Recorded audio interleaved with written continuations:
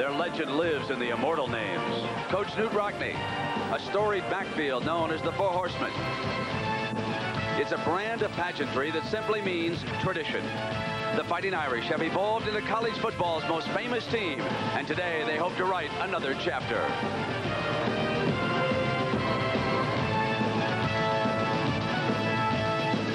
The Miami Hurricanes are the nouveau riche of college football.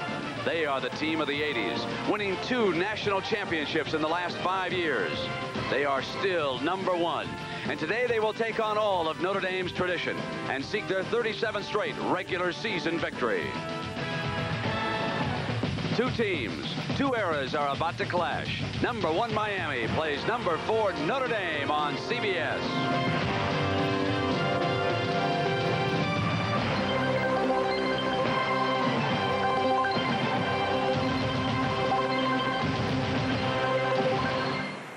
CBS welcomes you to the biggest game so far of the 1988 college football season. #1 Miami and unbeaten Notre Dame. When you come to Notre Dame to play football, you dream of Saturday afternoons like this. Gorgeous weather, the Golden Dome sparkling in the background, sellout crowd at Notre Dame Stadium. And when you play football at Miami, these are the kind of games you can't wait to play. Inside the stadium, it's the toughest ticket in sport this weekend. All morning long, fans have been milling around outside Notre Dame Stadium. Actually, ever since last year when Miami beat Notre Dame 24-0 down in the Orange Bowl here in South Bend and throughout the Midwest, Notre Dame fans have been waiting for this rematch. Well, good afternoon, everybody, and welcome. I'm Brent Musburger. You really don't have to build this one up very much, do you? You know how high the stakes are. Miami to win back-to-back national championships needs this one. Notre Dame to get back to the top, they have to beat the Hurricanes. You also know that there have been hostilities between these 2 schools, bad feelings.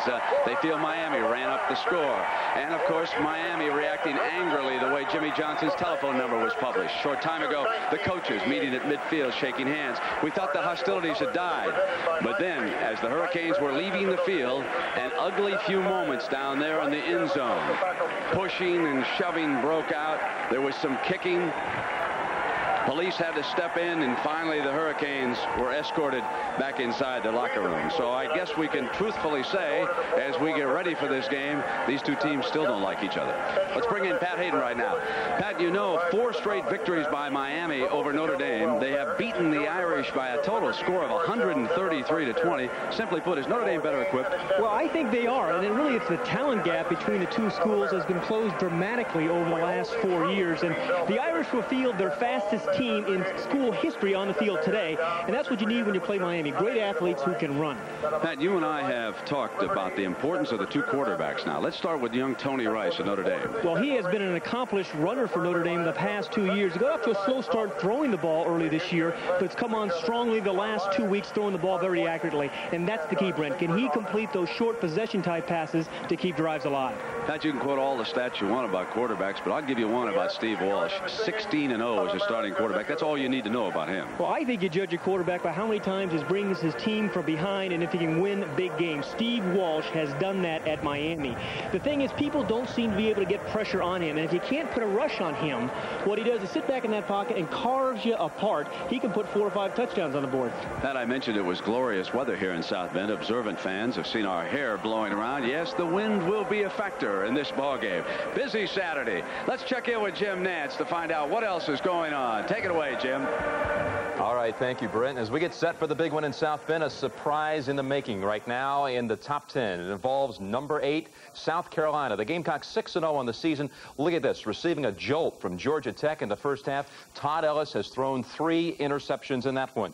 14th ranked and unbeaten Wyoming, tied up by New Mexico. The Lobos 1-5 on the year, scoring on a 79-yard pass play.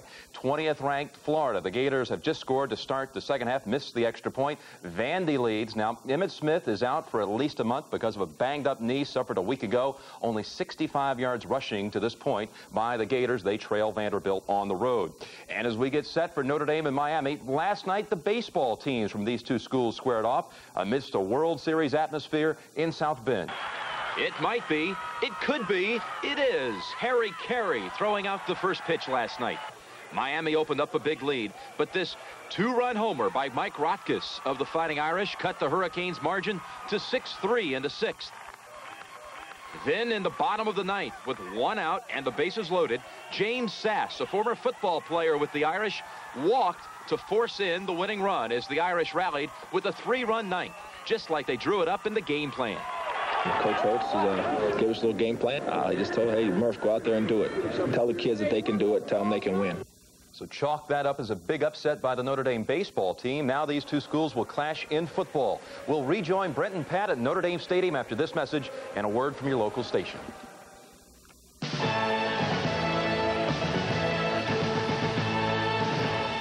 Feels as though is about to burst at the seams. Notre Dame Stadium here in South Bend, getting ready for the biggest game the Irish have hosted since 1974. Top-ranked and unbeaten Hurricanes now coming out of their locker room and ready to file onto the field. Jimmy Johnson has concluded with his final words. Those were the captains who came out first. They'll be coming to midfield.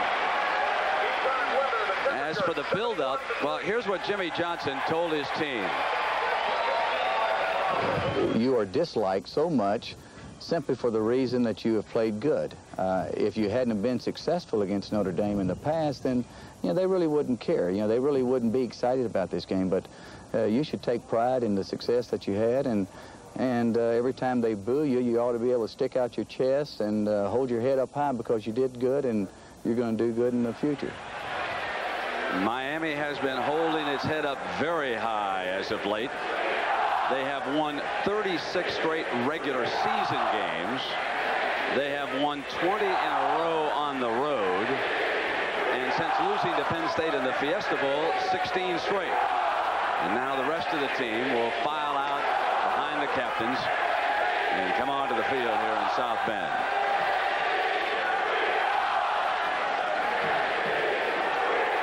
Quarterback Steve Walsh, number 4. We'll be talking about him throughout the afternoon. This is a marvelous collection of college athletes. There's Big Bill Hawkins. The greeting will not be a warm one for them here in South Bend, however.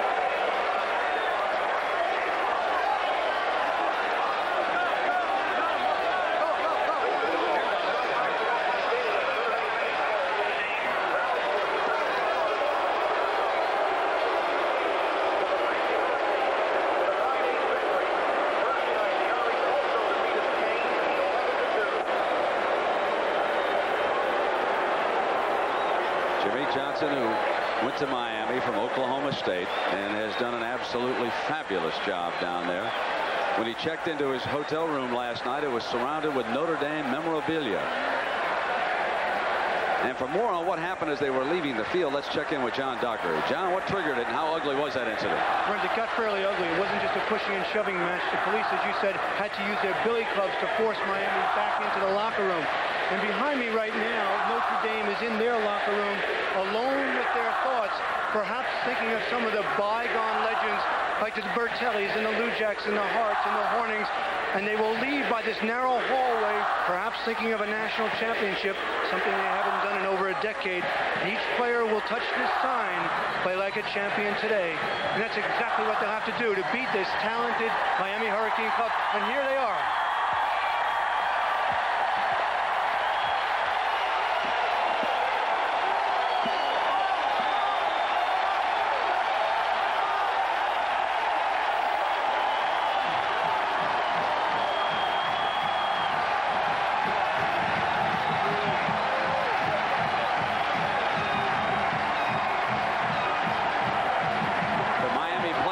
Forming a line behind the Notre Dame band.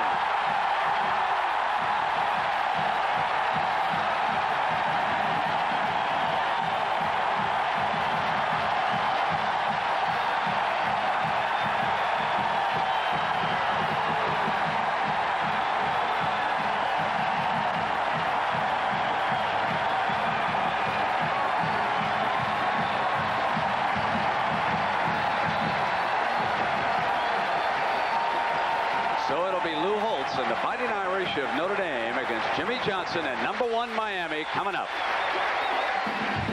CBS Sports presents college football. Live from Notre Dame Stadium in South Bend, Indiana. It's the Miami Hurricanes versus the Fighting Irish of Notre Dame. Today's CFA game is sponsored by GMAC, the official sponsor of America's Dreams. Team Xerox, a world leader in document processing. We document the world. And by the heartbeat of America, today's Chevrolet. Is beautiful. That part of the graphic to pay attention to. The wind 10 to 15 miles an hour. Now on your television screen, it'll blow from right to left. Notre Dame will have it at their back. They won the flip. They elected to defer. So Billy Hackett will kick it off for the Irish. And Miami will return, and they will be moving into that rather gusting wind right now. Spencer and Hill are the deep men. Randall Hill, #3. Near the right side of your screen. And Darrell Spencer returns punts and kickoffs. And the final instructions here for the officiating crew. Pressure on the players as well as the officials coming into this game. We have a split crew here this afternoon. The referee is Bill McDonald.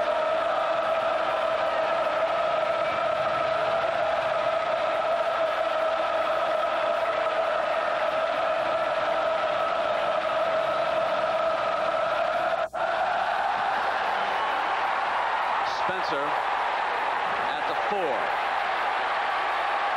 Going to a left return, and he's down at the 16. Andre Jones, #7, ripped in for the Irish. Now Miami offense. Steve Walsh, their unbeaten starting quarterback, will come up. Keep an eye on #43, Cleveland Gary. He is a superb pass catcher out of the backfield. Outside with Hill and Dale Dawkins. Dawkins a little more productive so far. 84, Rob Chizinski. Another key man to watch as Walsh comes up. 1st and 10 now for the Canes.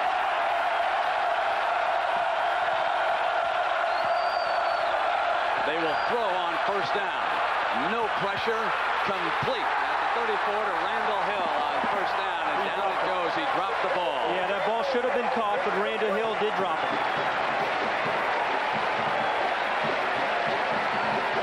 Bobby Garcia anchors their offensive line.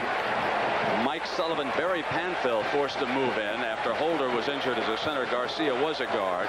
John O'Neill and Darren Bruce. O'Neill playing with some injuries today.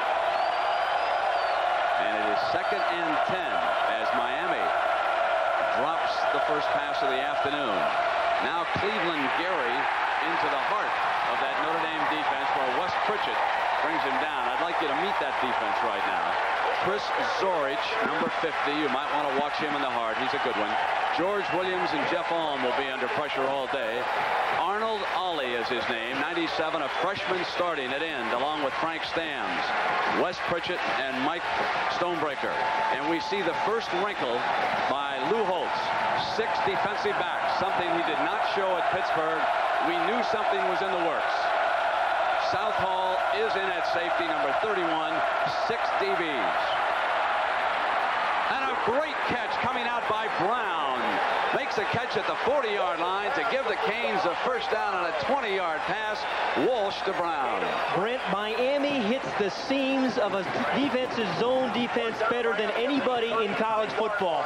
This is although there are 5 defensive backs in, it is still just a zone. Andre Brown, right in the middle of that zone, runs right past Streeter, who had the short zone. Nice touch by Steve Walsh. Pritchett and Stonebreaker are the inside linebackers. Chudzinski moves over to the right side. He's the tight end for Miami. And they run Conley straight up into that defense. Williams, 97 there, as were several other of the Irish, including Pritchett, #34. We just talked about how Miami likes to hit the zones, the seams, the zones. Watch the safeties when they come out. What they like to do is get that tight end right down here, or the fullback, Gary, and they hit the ball right in here. They do it better than anybody in America. They've been doing it ever since Gary Stevens has been here as the offensive coordinator.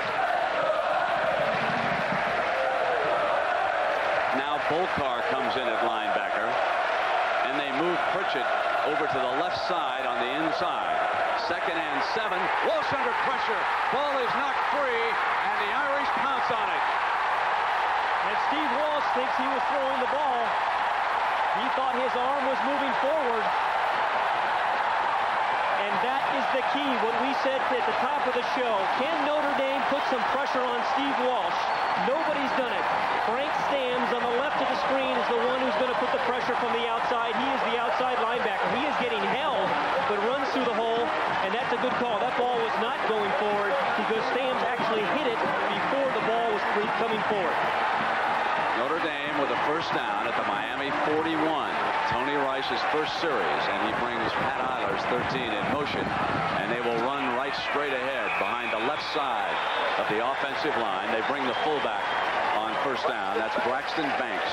Let's meet that Notre Dame backfield. Tony Rice certainly in the spotlight this afternoon. Great depth here at running back. We'll be seeing Tony Brooks there. Outside wide receivers, Steve Alanis and Ricky Waters. Waters is in the Tim Brown spot. And the freshman, remember him, number 86, he's out of the Miami area, Derek Brown. He could emerge here this afternoon. 2nd and 9. Rice almost intercepted by Randy Shannon, the linebacker who dropped off that time, and they were going with the tight end, Derek Brown, and he was doubled up. Now here's the offensive line. Some big question marks here. Mike Helt is the center, but the 2 guards had to be replaced. Mike Brennan once was a tight end, then a tackle, now a guard with Joe Allen making their first starts at that position. Andy Heck, another former tight end, along with Dean Brown. So it'll be the guard spot where Miami will attempt to apply a lot of pressure. This is a 3rd and 9 for Rice and Notre Dame. Deep drop by Rice. Over the middle, diving catch by Derek Brown, and the freshman tight end went sprawling for the ball and could not come up with it. And they said that the ball hit the ground, but Miami has the kind of defense. They play a lot of double zone where the tight end should catch a lot of passes. The Michigan tight end caught 4 balls against him a couple of weeks ago. That ball did hit the ground. But Notre Dame's game plan is to get the ball to Derek Brown. Jim Sexton standing in punt formation for the Irish at his own 47-yard line.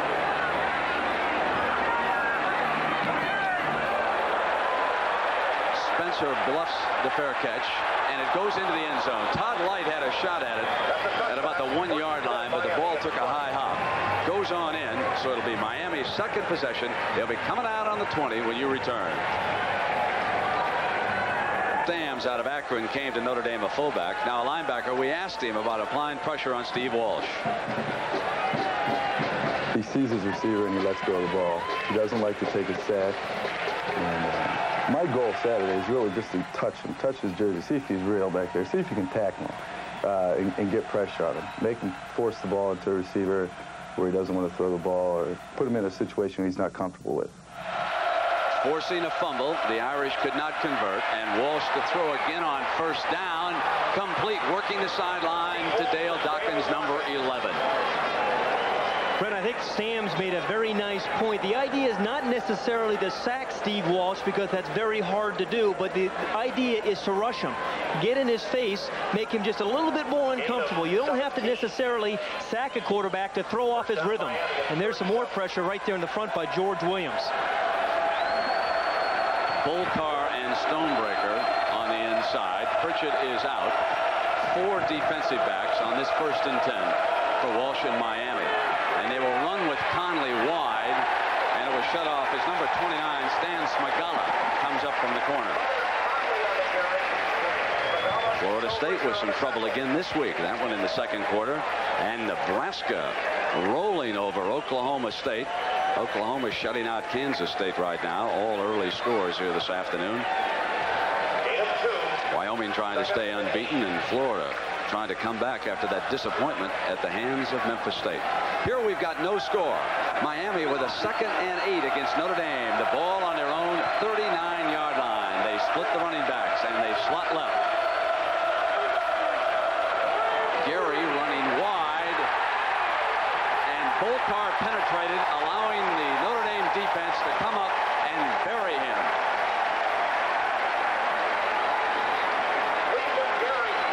Brent, although Gary was was stuffed there by Arnold Ali, right there, number 97. He is the freshman out of Carson, California. Miami gets more production out of the fullback than any team, I think, in America, because they are not afraid to give him the ball. Most teams give the fullback the ball once every papal election, but not Miami. They incorporate him very much in their game plan as a receiver and as a runner. Now it's Andre Jones as the Irish continue to make late substitution on defense.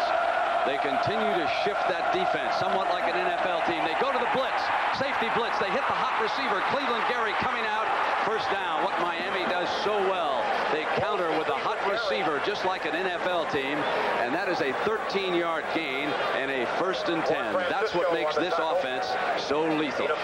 And Brent, Steve Walsh can hit you just as much, or beat you with his mind just as much as his arm. Watch, this is Streeter coming on the blitz. Walsh reads that and hits Gary as he slips out of the backfield. Now he is a hot receiver. No one's there to pick up Cleveland Gary, and it's a beautiful read and throw by Walsh. No one does it any better in college. A terrific play. Pritchett is back on the inside. Walsh changing the call at midfield. He'll throw on 1st and down. No pressure, and the ball was not held by Conley. Pat, was that a little bit high, or should he have had it? That was a high ball, but what Steve Walsh is trying to find, Brent, is if Notre Dame is in a 2-deep defense or a 3-deep. If they're in 3-deep, he's going to throw the out pass, and he finds that they're in a 2-deep zone. He's going to find those seams as he did earlier with Andre Brown. Well, so far, the Notre Dame defensive scheme is an attempt to confuse and change up against Walsh in Miami. One different look with different personnel after another. Now they put Pritchett up on the defensive line. They show blitz this time. Stonebreaker backing out a step. Now Pritchett comes back out, and they drop off at the last instant. He drops off incomplete. They force Walsh to look safety valve that time. Shannon Crowell, number 20, whom we expect to see a lot here this afternoon, is now in the game. Conley has been a disappointment to Coach Johnson, so we may see a lot of Crowell.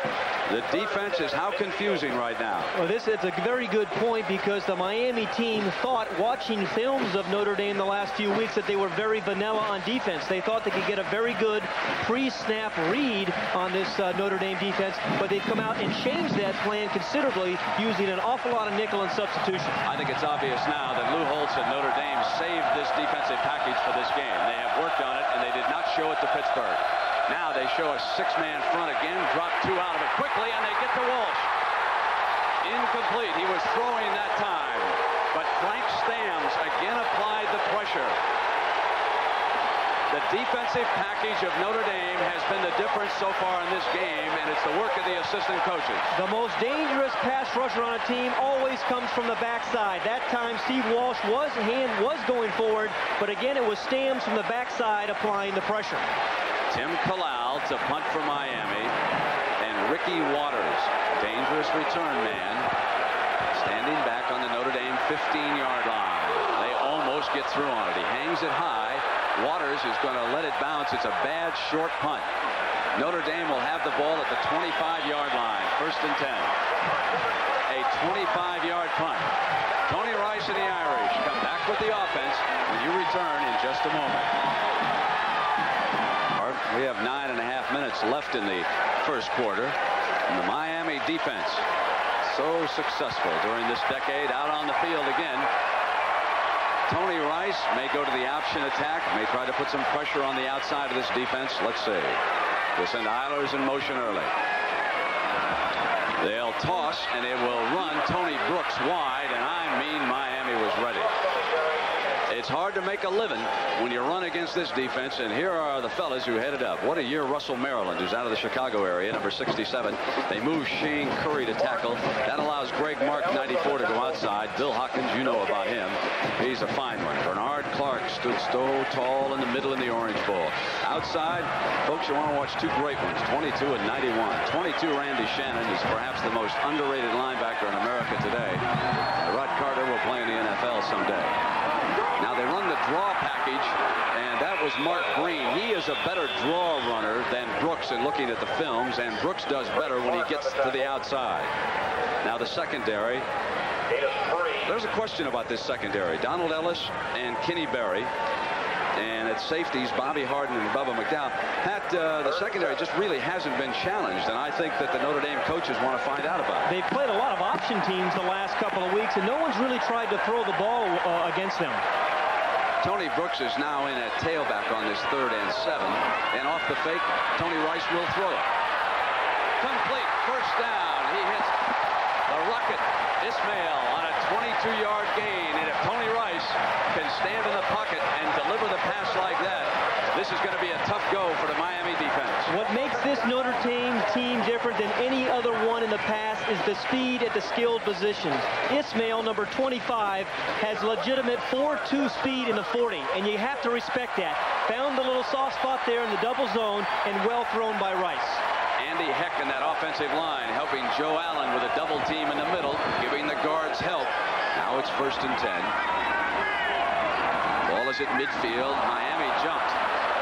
Rice keeps that ball and picks up 4 yards. There's an obvious penalty marker down. The only question is whether or not the offensive lineman pulled him offside, because he certainly jumped across the line of scrimmage. You know, Brent, I thought it was interesting talking to Lou Holtz yesterday. A lot of coaches sequence plays at the beginning of the ball game. You've always heard about Bill Walsh. But what Lou Holtz does, he has a series of questions that he wants answered at the beginning of the game. He will come out in different formations. He'll run screens, he'll run option plays, he'll throw the ball downfield, and he checks those questions off as the game goes on, and then he makes adjustments. He's one of the best adjustment coaches in college football. Well, now the Irish get the 5-yard penalty against Miami, and the ball will be spotted on the 45. It is 1st and 5. Ismail, who has legitimate 4.3 speed, coming to the left. Eiler's the slot man for Notre Dame. Miami with that familiar 4.3 that they feature. Rice keeping it on the option. He will be stopped short of the 1st down.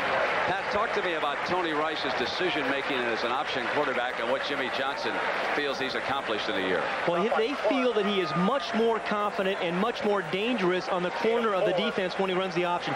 Last year, he was remember, he was a sophomore, but he had to sit out his freshman year. So last year was his first year, was tentative on the corner of the defense. This year, he's not, making quicker decisions and cutting upfield. 2nd and short. I've seen Holtz go long at Minnesota in this situation. Your base 4-3 by Miami. They'll run the draw with Green, and he struggled for that 1st down, but he may have been stopped short, and we've got another penalty marker down. The side judge has thrown it here on the near side at the 40-yard line.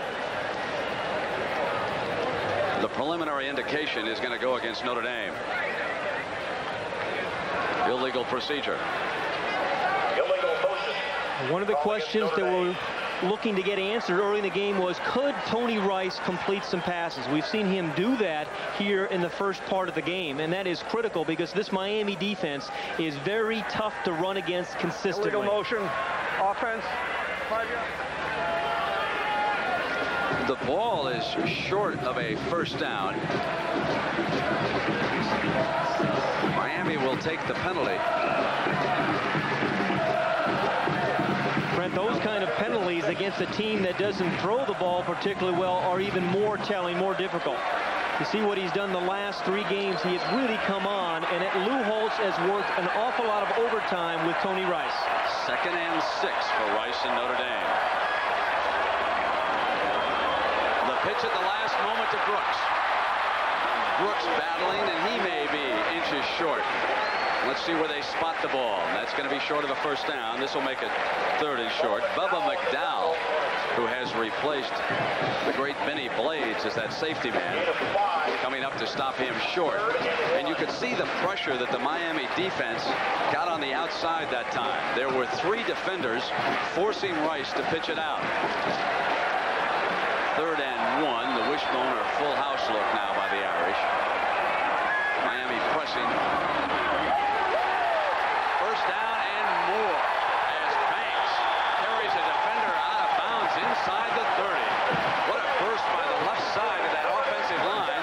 That's a 13-yard gain.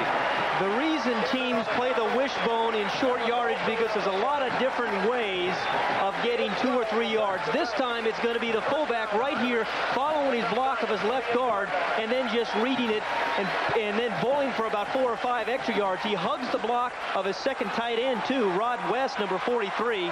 But the wishbone has 3 or 4 different ways to get you short yardage. First down for Notre Dame. Off that draw, it is Brooks squeezing through close to the 20-yard line.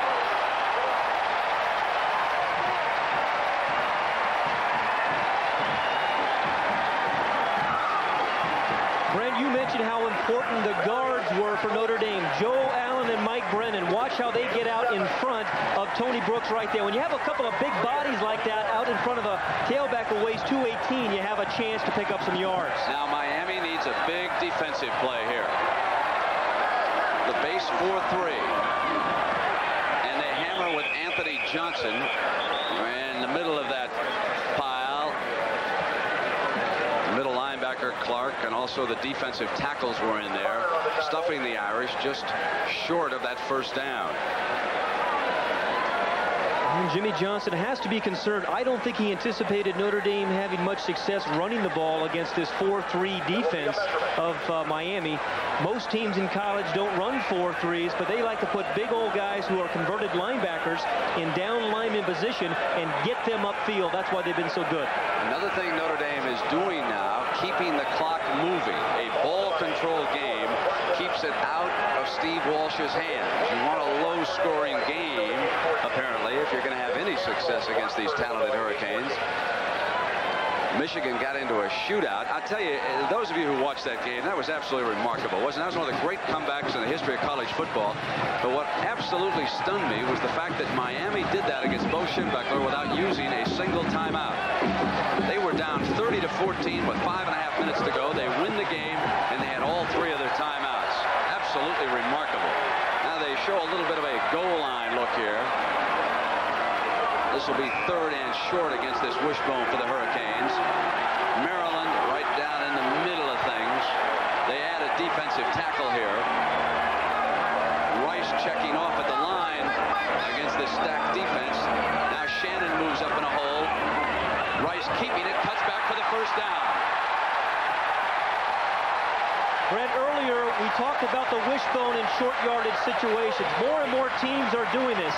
The first time they ran the fullback in a short yardage situation. This time you're going to see the fullback, the fake, and as he cuts it back right up in the hole, this is the second option. There's about 4 different ways to pick up the first down in the wishbone formation. They've used 2 of them thus far. Jimmy Jones playing at defensive tackle alongside Maryland. This is Brooks. It is stuffed up, and he gets all he can.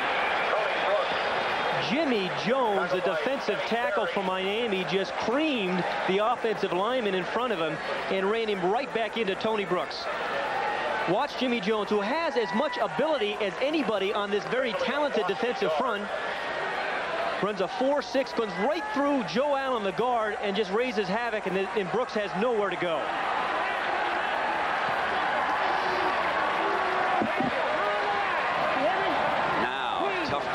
For the Irish.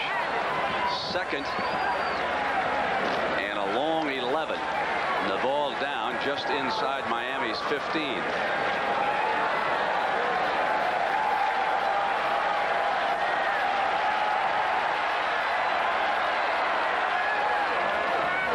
Rice keeps it on the bootleg, and Berry misses him, and he is finally dropped by Rod Carter.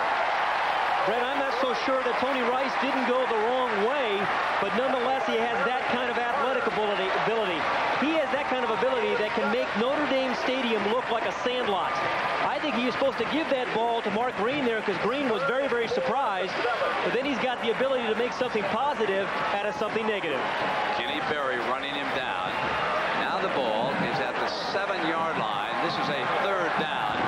The Irish have to get inside the 3 for a first down. So it is 3rd and 4 against this defense. Rice keeping it. He'll go for the touchdown.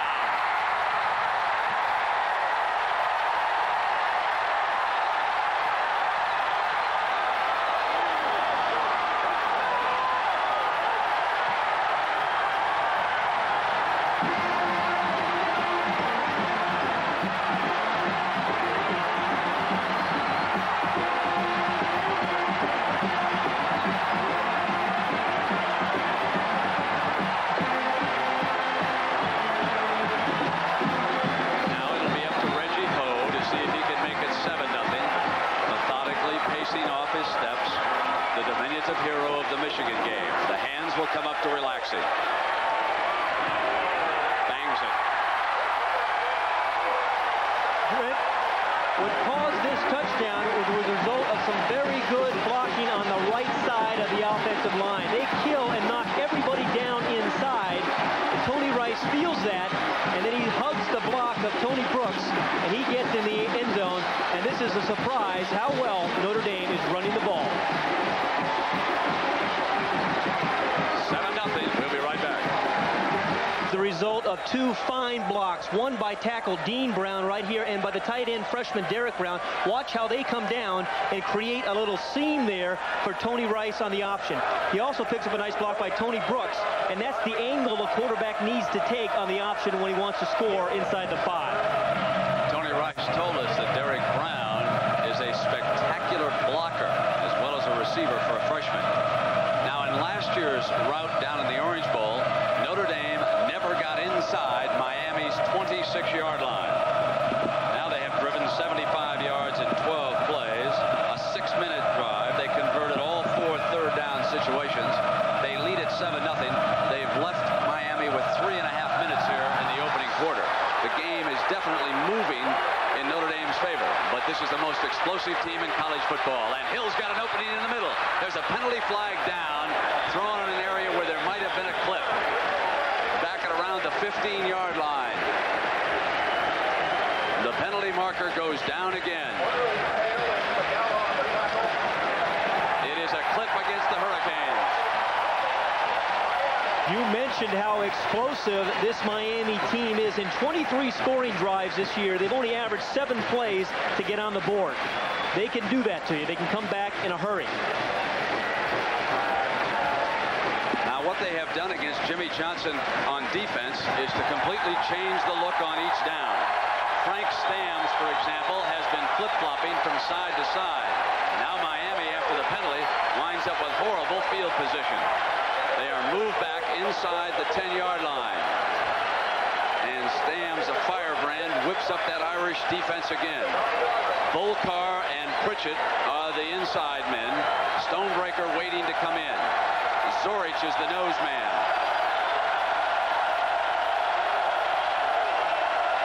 Now Light will go with Dawkins, and they roll the double to the right side. Here comes the tail, and Zorich hammers Conley. Nose man Zorich whipped his man and then took the running back down. Downstairs to John Dockery. I've been using my decibel meter, and for much of this game, it's registered around 110. Now, let me tell you what 110 means, Brent. That means that you're sitting in the 5th row at a rock concert, or you're standing at O'Hare International Airport about 50 yards away from a 707 on takeoff. So this is really loud for the Hurricanes. Now back to you, Brent. Second and long for Walsh. He'll throw from his own end zone. And it is complete to the tight end, Rob Chudzinski. That's a man that Michigan allowed to get free. And now for 17 yards a gain. And Steve Walsh, what about that noise? Does it bother you? You know, I think really noise doesn't bother our offense, and noise definitely doesn't bother our defense. It probably gets them more pumped up. We've been in loud places. We've handled it, and you know, so I don't foresee the noise bothering our offense at all. I think what we have to do is They will run Gary on this first down, and number 69, George Williams, leading the defensive charge from the backside that time. But let's go back to that play out of the end zone. With the fans howling, they led it 7-0. You just saw why Miami is so tough. And again, the two players, I'll go back to them, who can beat you. Rob Chudzinski and Cleveland Gary. And that time it was the tight end. They have great confidence in throwing the ball. They have a terrific scheme, and they will throw it anywhere on the field. Now 5 yards to go for a first down. Dawkins to the right. Walsh looking in his direction, overthrows him, but it is out of bounds.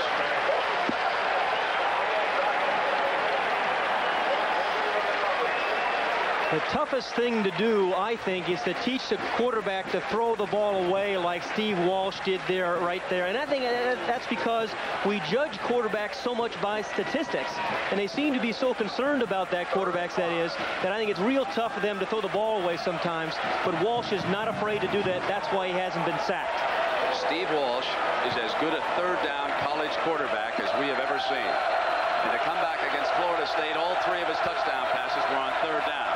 Here's a 3rd and 5. They show slot to the right side. Intercepted. Notre Dame intercepts it, and they'll have a first down at the 35-yard line with DeJuan Francisco, the nickel man, picking it off. 2 surprises here in the first half. One, the way Notre Dame's been able to run the ball, and secondly, the way they've been able to put some pressure on Steve Walsh, change up their pass defense in nickel. Watch right in here, you're going to see all these guys come into the play as Steve Walsh really, again, because of the early pressure, I think he threw his ball a little bit before he wanted to. And Francisco, number 32, reads his eyes. He's playing Gary right over the middle and does a nice job of picking it off. Now the pressure solidly on the Miami defense. Maryland gets across and almost beat the snap that disrupted. The ball is loose. Miami's got it. And that was Maryland, but there is a penalty flag down, so hold on.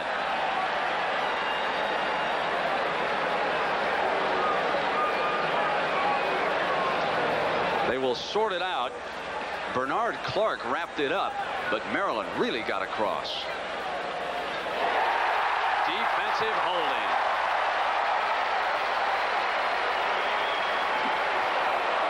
And Russell Maryland, number 67, gets across quickly. The ball came loose, and then Bernard Clark, you can't really see the hole there, but Bernard Clark, the middle linebacker, made the recovery.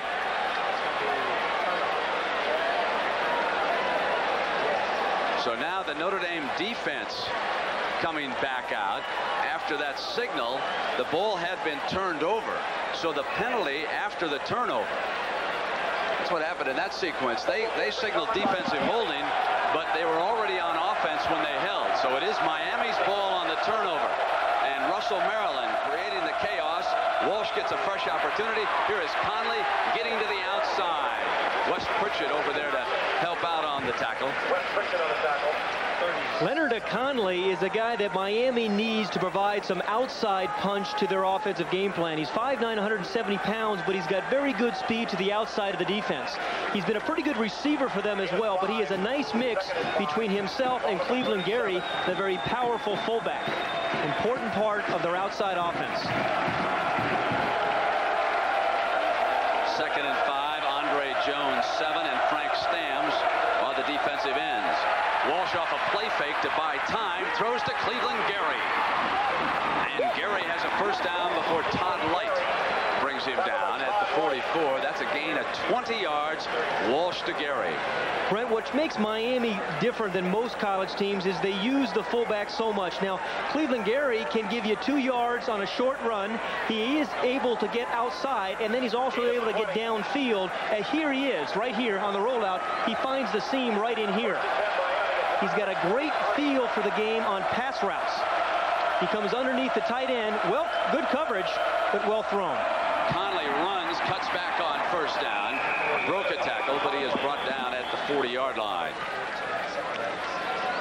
When you have a fullback that can give you 2 tough yards, some big plays outside, and can catch the ball like Cleveland Gary can, you've got a fullback that's very, very dangerous. They gain 4 yards on that first down. Leaves it with 2nd and 6.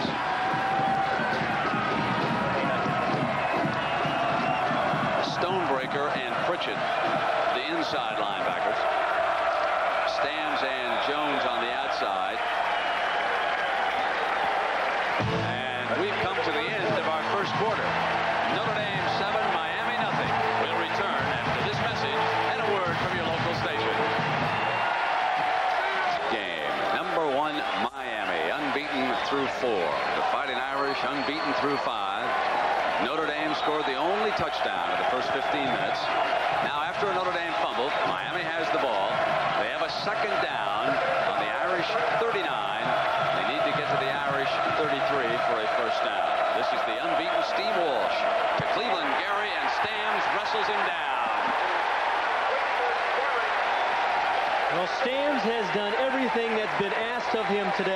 putting pressure on Steve Walsh-Trice on the passing game, and right here he's going to fight through a couple of blocks and put the stop on Cleveland Gary. That's a well-played defensive end.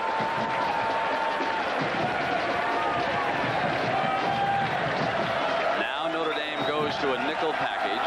The nose guard comes out. They show a four-man line as Stamms goes down, and Walsh to throw against it. Has plenty of time. Down in the middle, and it is complete. Andre Brown, number 83, with a 20-yard gain, and the Canes alive on this drive.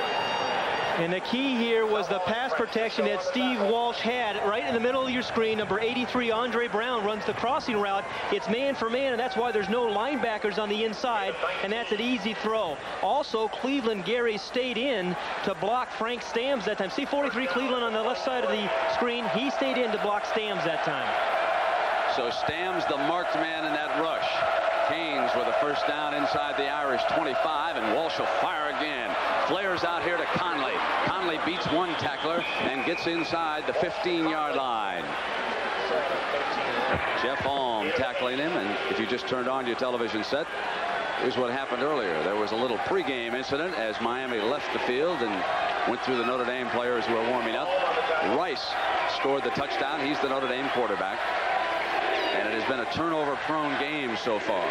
Now, Miami, even though they haven't given up sacks, they have been plagued by turnovers, both fumbles and interceptions.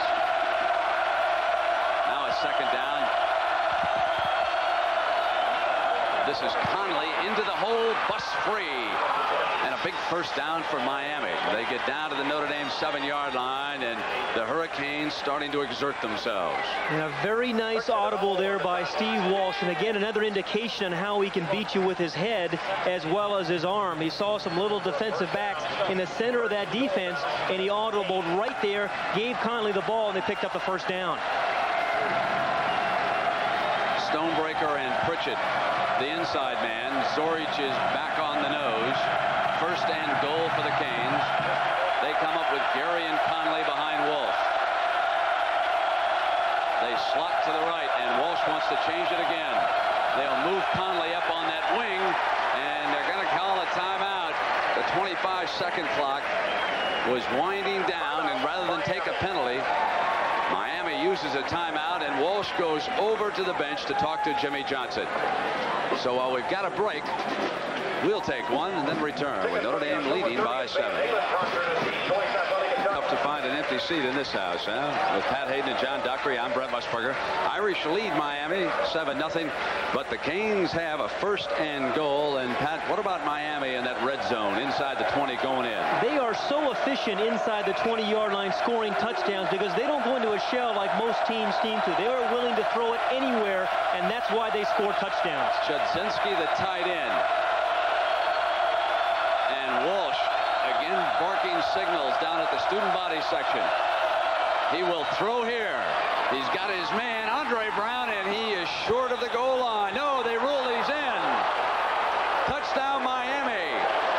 And that's a heads-up play by Andre Brown. All he has to do is get the ball across the plane of the goal line, and that's just what he did.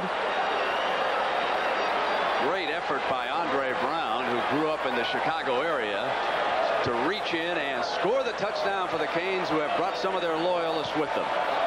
Quite a few of whom are out of the Chicago area because Jimmy Johnson has recruited some fine football players from just down the freeway. Carlos Huerta of Miami in an attempt here to tie the score at 7.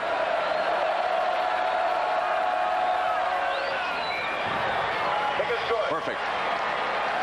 Miami 7, Notre Dame 7, and let's take another look at this as they crossed him coming out. Miami sometimes uses this play on a two-point conversion, Pat. And another example of Walsh using his head. This was an audible. See the man-for-man coverage, gets the ball out there, and Andre Brown uses some power to get the ball into the end zone. We'll be right back.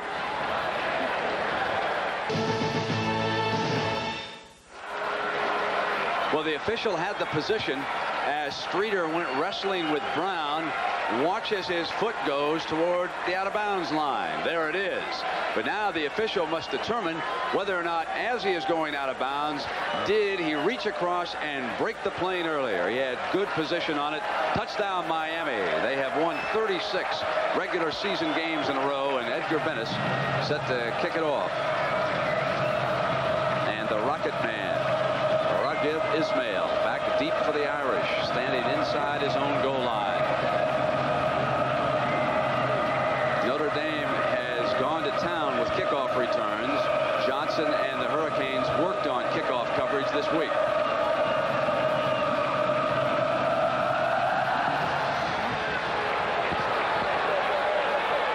Very deep, and he will down it right there. Coming up tomorrow, we've got the busiest Sunday ever as far as the NFL is concerned. Here are the games. You take a look at them. All the action coming your way tomorrow, and some big ones involving division leaders, long shots, teams that have to climb back in it. We'll start our coverage tomorrow at 12:30. It's a doubleheader. These are the featured attractions late.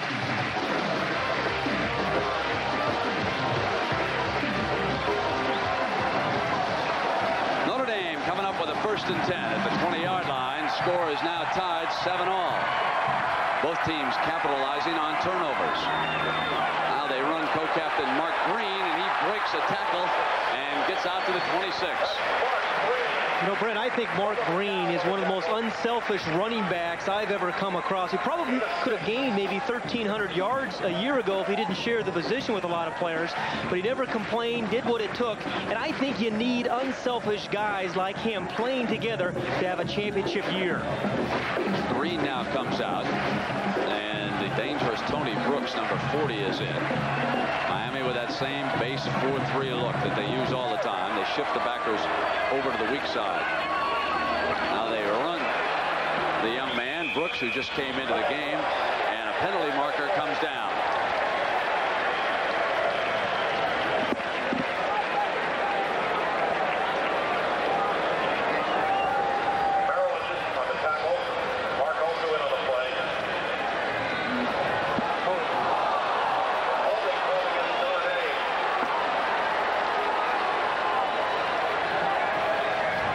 Says move them back, and that holding may have gone against number 71 Brown down there in the offensive line for Notre Dame, and this will move them back.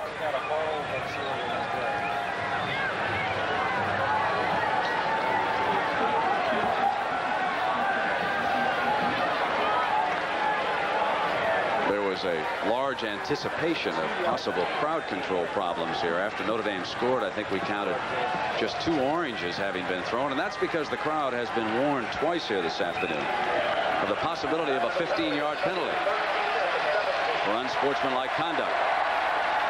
Now it is 2nd down and about 12. They must get up to their own 30 here, and Rice again pulls out. Has good protection, goes long, overthrows, incomplete. He wanted Ismail, and the ball was thrown high. Very good coverage there by Bubba McDowell, the free safety, but very good pass protection for Tony Rice. And again, Miami plays those 4-down linemen, which is unusual in college football, and they can really get upfield. But the ball was a little bit high for Ismail and well covered by McDowell, the free safety. Back to a point Pat made earlier. For Notre Dame to stay in this, Rice is going to have to complete some balls. He's only 1 of 4 for 22 yards. He's got 13 yards to go for the 1st down right now. Again, the offensive line gives him time. He goes deep to Ismail down the middle against McDowell, and he's got it. He falls down at the 25-yard line, or he would have scored. A fabulous catch with Bubba McDowell on him, 57 yards. And Brent, Bubba McDowell just misjudged it. He thought he had it all the way, and it was well covered. But Bubba McDowell thought he was going to intercept it, and Rice is under some pressure by the front 4. Early protection there. He's got a very strong arm. He's going to get hit after he throws this one by Russell Maryland, number 67. But watch the free safety McDowell. He slows up. He thinks he's going to pick it off, misjudges it, and Ismail just bobbles the ball, and that's why he didn't score. Banks and Brooks are the running backs. Rice keeping it on the option. He gets past Shannon. He broke through the linebackers, and coming from behind, Rod Carter, number 91, 91, the other outside man, finally got all the way over there to make the stop. And that kind of throw and completion there by Tony Rice has got to lift his spirits. He is struggling. What does surprise me, though, in the passing selection is they're not really making him throw the ball very short. He's throwing everything downfield. Clearly, those are more difficult to complete. Bailey now checks into that secondary for Miami. And Banks, the fullback, breaks off the first tackle before Maryland finally wrestles him to the ground just short of the 15-yard line. Wyoming hoping to stay unbeaten. And Indiana threat in the Big Ten. North Carolina State easy today. Ohio State struggling right now.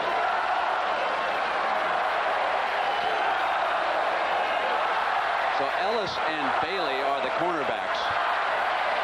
It's now a 5-man defensive front on the wishbone, and Rice trying to get to the corner, and that was Carter, number 91, with another strong defensive effort.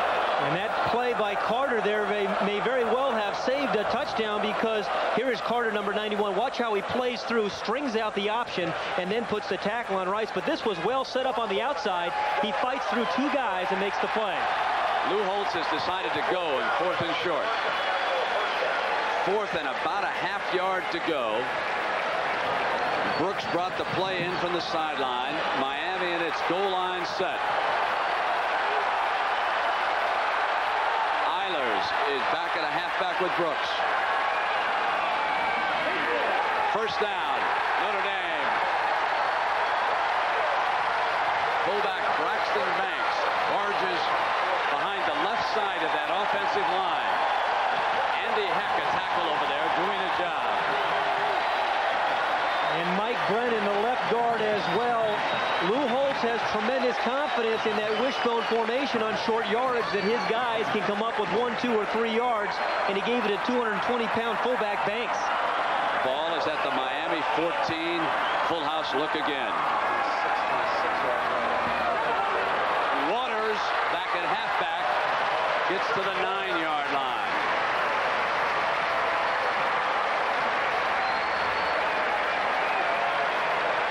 Another nice play by 22, Randy Shannon. He is the other outside linebacker for Miami. In their scheme, they try to force everything to the linebackers in that 4-3. Shannon fights off the block and puts the stop. Well played by Randy Shannon. Second down, and Curry quickly taken out of the game. Now 4 down linemen for Miami. Rice pressure on the corner, and he did not get too far, as Jones, number 63, able to penetrate and get in behind him. So it'll be 3rd down here again for Notre Dame.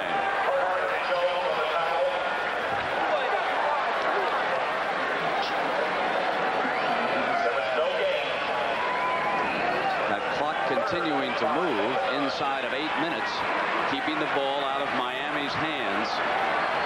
This game is going just like Lou Holtz hoped it would. Close game, then they being able to run the football. Now 3rd and 5, slot to the left, and Rice to throw going in. Drops it off for a touchdown. Fullback Braxton Banks. Notre Dame leads again.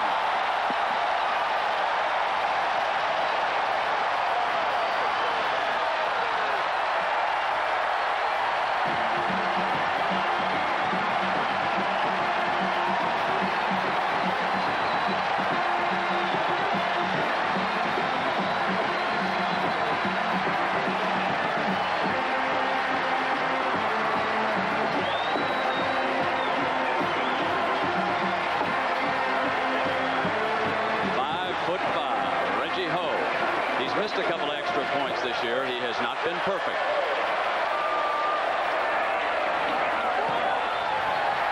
And this one's good. And it's a 7-point Irish lead.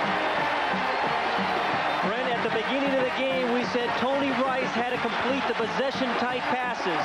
Braxton Banks lines up at fullback, runs a little delay right over the middle, and he's a big fullback with soft hands, and the Irish lead 14-7.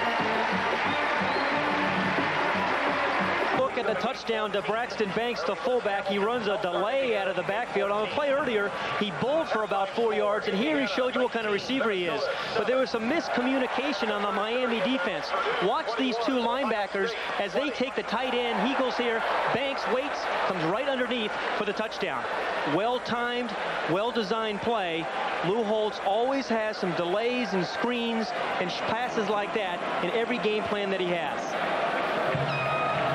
So leading 14-7, Hackett with the ball on the tee.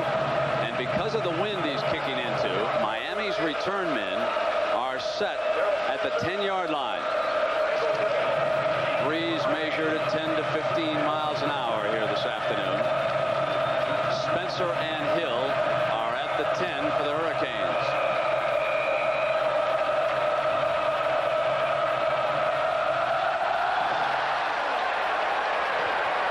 And he fields it at the 14. This is Hill. Middle return, and down he goes.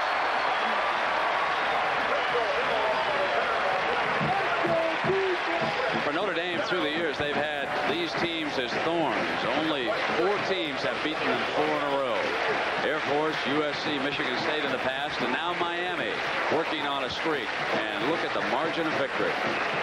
Included in that, the embarrassment, 58-7 in Jerry Faust's last game. One the Irish and their fans have never, ever forgotten. And that's why I think the margin of victory, why this game is a heated rivalry. It's not nearly as much with the other teams that are on their schedule. Now Miami, which can strike so quickly, shows motion. Brown on first down, and Walsh is going to put it up. It's Chudzinski crossing underneath against the motion, and he was wide open. First and 10 on an 18-yard pass play, and again, the tight end for Jimmy Johnson's offense. You have to really like Rob Chudzinski. He is the guy, he's on the left of your screen, number 84, that was the 15 tight end a year ago. He is not a terribly talented guy, but he's one of those guys that finds a way to get open and then never drops the ball once he catches it.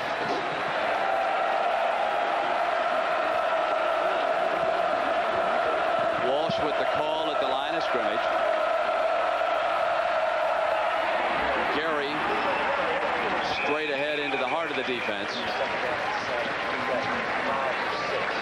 Talk about what Steve Walsh has done by downs. You know, he uses a lot of different receivers, but on first down, you see how accurate he is. Second down, of course, as well, and third down. Third down really has been his specialty over the last year and a half at Miami.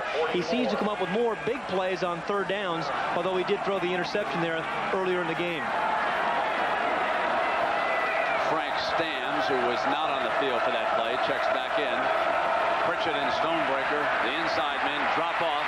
Walsh drops to Cleveland Gary.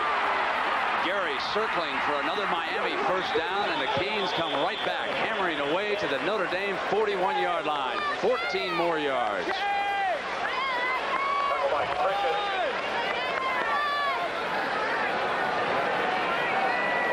Gary has caught 3 passes for 47 yards here this afternoon. Brent, remember yesterday when Lou Holtz said Miami beat you running the football, and what he meant was after the catch, and that was a perfect example.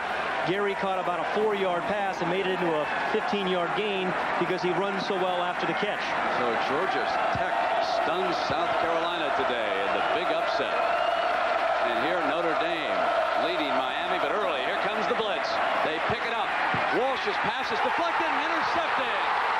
Terrell will go the distance.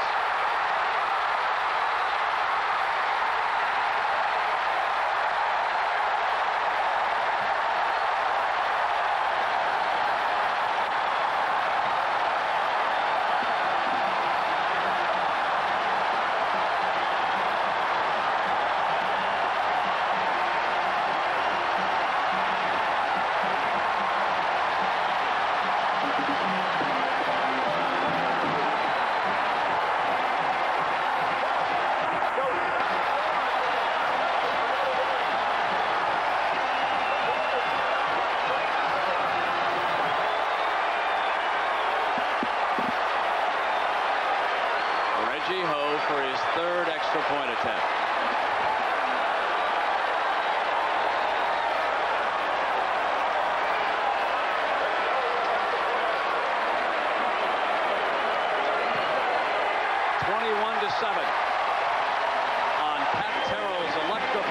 60-yard return as Frank Stamms, who has played a whale of a game, tips this pass. The left of the screen, Stamms down here, and an interception generally starts with a strong pass rush. Stonebreaker comes in.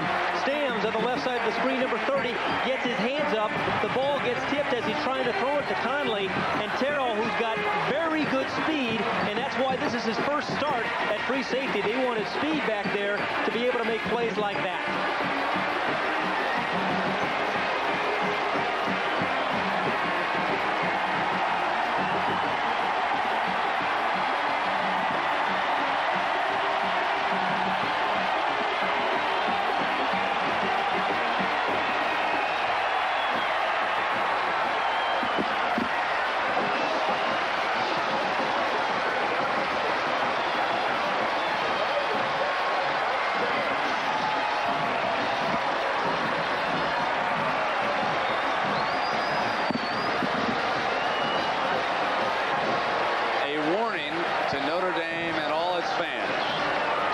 Too soon, folks. I've seen this Miami team perform miracles like the one at Ann Arbor. It's 21-7. Irish lead it. Billy Hackett with the ball on the tee again. And Steve Walsh with the toughest game he's faced yet. He has fumbled once and he has thrown 2 interceptions. As Notre Dame is able to generate pressure on the quarterback like no one has done against the Canes yet this season.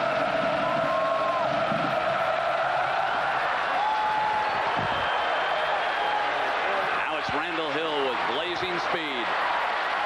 Getting to the outside. Good field position. Ball is put down. Was it out of bounds? They rule he was down right there. From the 18-yard line. Well, next Saturday, we'll go down and visit with the last team to beat Miami. That was Penn State in the Fiesta Bowl. Since then, they have won 16 straight. And if you exclude the bowl game, it's 36 regular season games, and we'll see how Alabama is coming back. Yeah, Brent, I'm looking forward to seeing that freshman quarterback from Penn State, Saka, very highly recruited player, 18 years old, but highly regarded. And we'll hear from the former Heisman Trophy winner, Benny Testaverde at half. Now Gary stretches the Notre Dame defense. Stamms chasing him down from behind. Important thing for Miami on this drive with the wind at their back and good field position to start it. The score is 21-7. Is get something back on the board before halftime. Another touchdown here. We saw Cleveland Gary be a factor catching the ball earlier in the game, and he's got the speed also to get outside. But that's good team defense. There's 3 or 4 blue jerseys around Cleveland Gary, and that's why he didn't break it for much. Notre Dame continues to shift defensive personnel in and out of the game. They show blitz with Bolcar. Now Stonebreaker backs away and they don't come. Walsh complete to Gary. And Gary wrapped up the Notre Dame 45. It'll be a first down for the Hurricanes. Another 10 yards. Walsh to his fullback. Brent, you hit the nail on the head. What Notre Dame is doing is coming up and giving Steve Walsh a blitz look right at the beginning. And he calls an audible. Then they back off in zone coverage. That time he still completed it to Cleveland Gary. Now Zorich is out of the game and they put a fresh nose man in.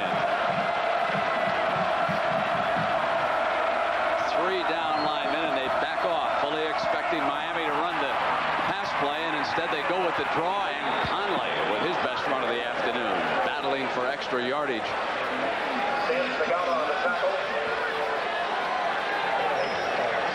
So turnovers have plagued this team this year. And that's the big difference between this year's team and last. And today they've had several turnovers as well. One other difference. Michael Irvin, Brian Blades, and Brett Perriman are not there as the outside receivers. This Miami team depends on a fullback, Cleveland Gary, and a tight end, Rob Chizinski. They've got the fullback slotted right now in this formation. Gary goes out. Oh, 83 Brown, hammered hard by Todd Light, who came up, read it perfectly that time. But they continue to move the chains. Another first down, and there's 3.5 minutes. Plenty of time here for Miami in the first half. Steve Walsh doesn't have the strongest arm in college football, but if you throw the ball early enough, you still can complete passes. Good timing on the throw to Brown, and then he takes a shot from Todd Light. Very nice release he has. Now Zorich back in at nose, number 50. Changes the play up at the line. The defense continues to move. They come with the blitz this time, and it's incomplete. He had to hurry because they were coming with the blitz, but he had Gary open for a touchdown. That's the state of mind a quarterback gets in when he sees a blitz. Sometimes you think you have to hurry it even when you're well protected. It was very good for protection there for Steve Walsh. Had plenty of time to throw the ball, but hurried his throw. Watch the blitz come from all the linebackers inside. He hurries the throw, but he's got plenty of time. In Cleveland, Gary is wide open for a score. For Miami fans, this is somewhat reminiscent of what Tennessee did. Blitzing, different coverages down in that Sugar Bowl game. I'm sure that Vinny Testaverde remembers what I said. Now Walsh pulling out. Has time again. Near side, out of bounds. And I mean, Smagala made sure he was out of bounds.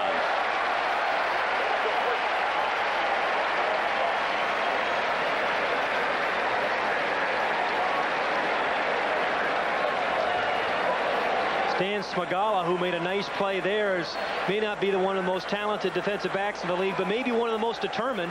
Lou Holtz, when he came here 3 years ago, thought Smagala wasn't fast enough to play for him, but he hung around, has started the last 2 years, and every game I see him play, he knocks away a lot of balls. 3rd and 10. The Irish with a nickel defensive package in their secondary. Walsh drops it off to Gary. Gary steps away from one defender, but he is down at the 24, short of a first down.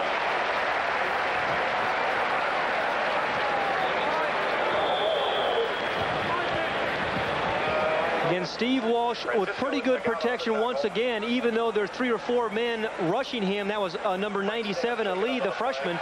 Cleveland Gary is so dangerous after he catches the ball. You need 2 or 3 guys around him to make sure that he's not going to come up with the extra 20 yards after the catch. Frank Stams, who has not only made 4 tackles, but set up an interception, taken off the field, shaken up, appeared to have suffered a little bit of a head injury.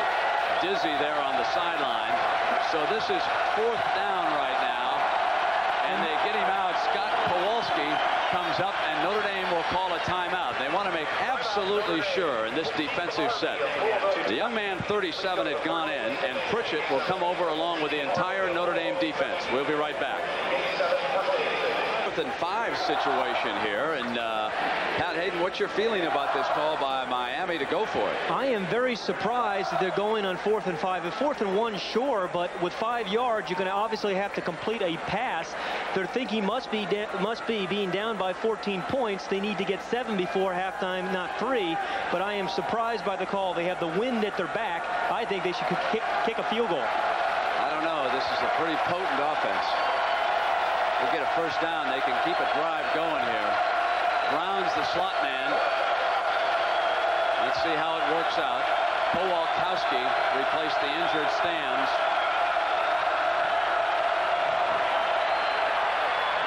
First down. Conley going for the corner. Touchdown, Miami. A terrific call by Jimmy Johnson. It's incredible. Conley out of the backfield. He went to the side where the 2 wide receivers were. They came inside, and he went right into a vacant area. What a magnificent first half we have had for a big game.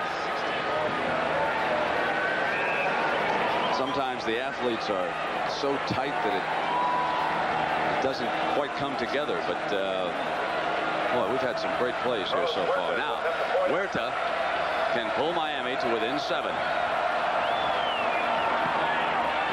There is a penalty flag down.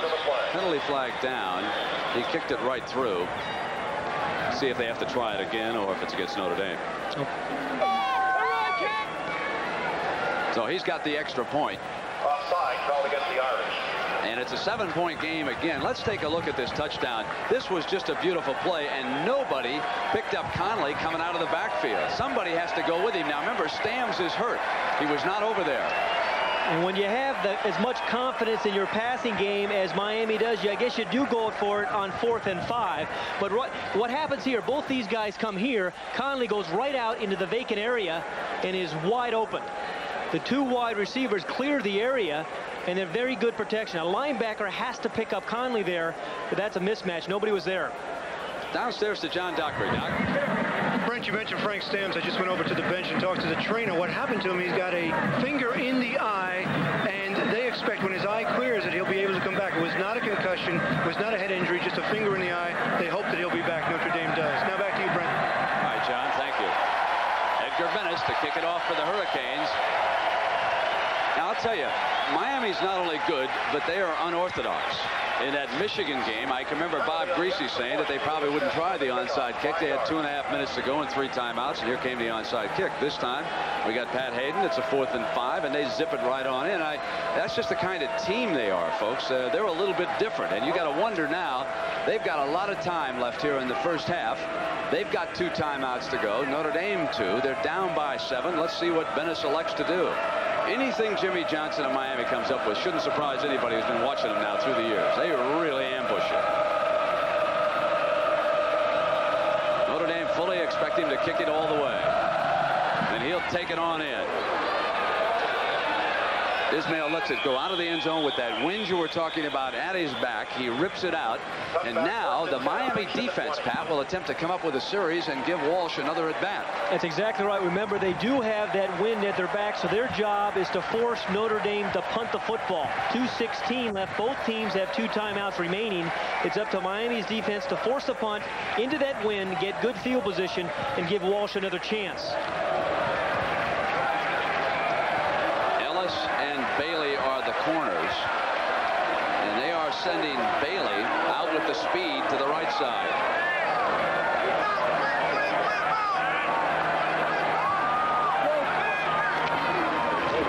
And coming through is Hawkins. Here comes the defense. They're going to try to give Walsh another at bat here in the first half. It was Bill Hawkins who ripped through his block and made the hit. What Bill Hawkins does, he's got tremendously strong hands that can fight through some blocks. That time, nobody blocked him. A pulling guard should have picked him up, but he was so quick, he went past the guard and ran right into the ball carrier. Hawkins lining up at right defensive end. Curry, one of the tackles, along with Jones. They're down in the middle now. They'll run the draw play, and it's Brooks.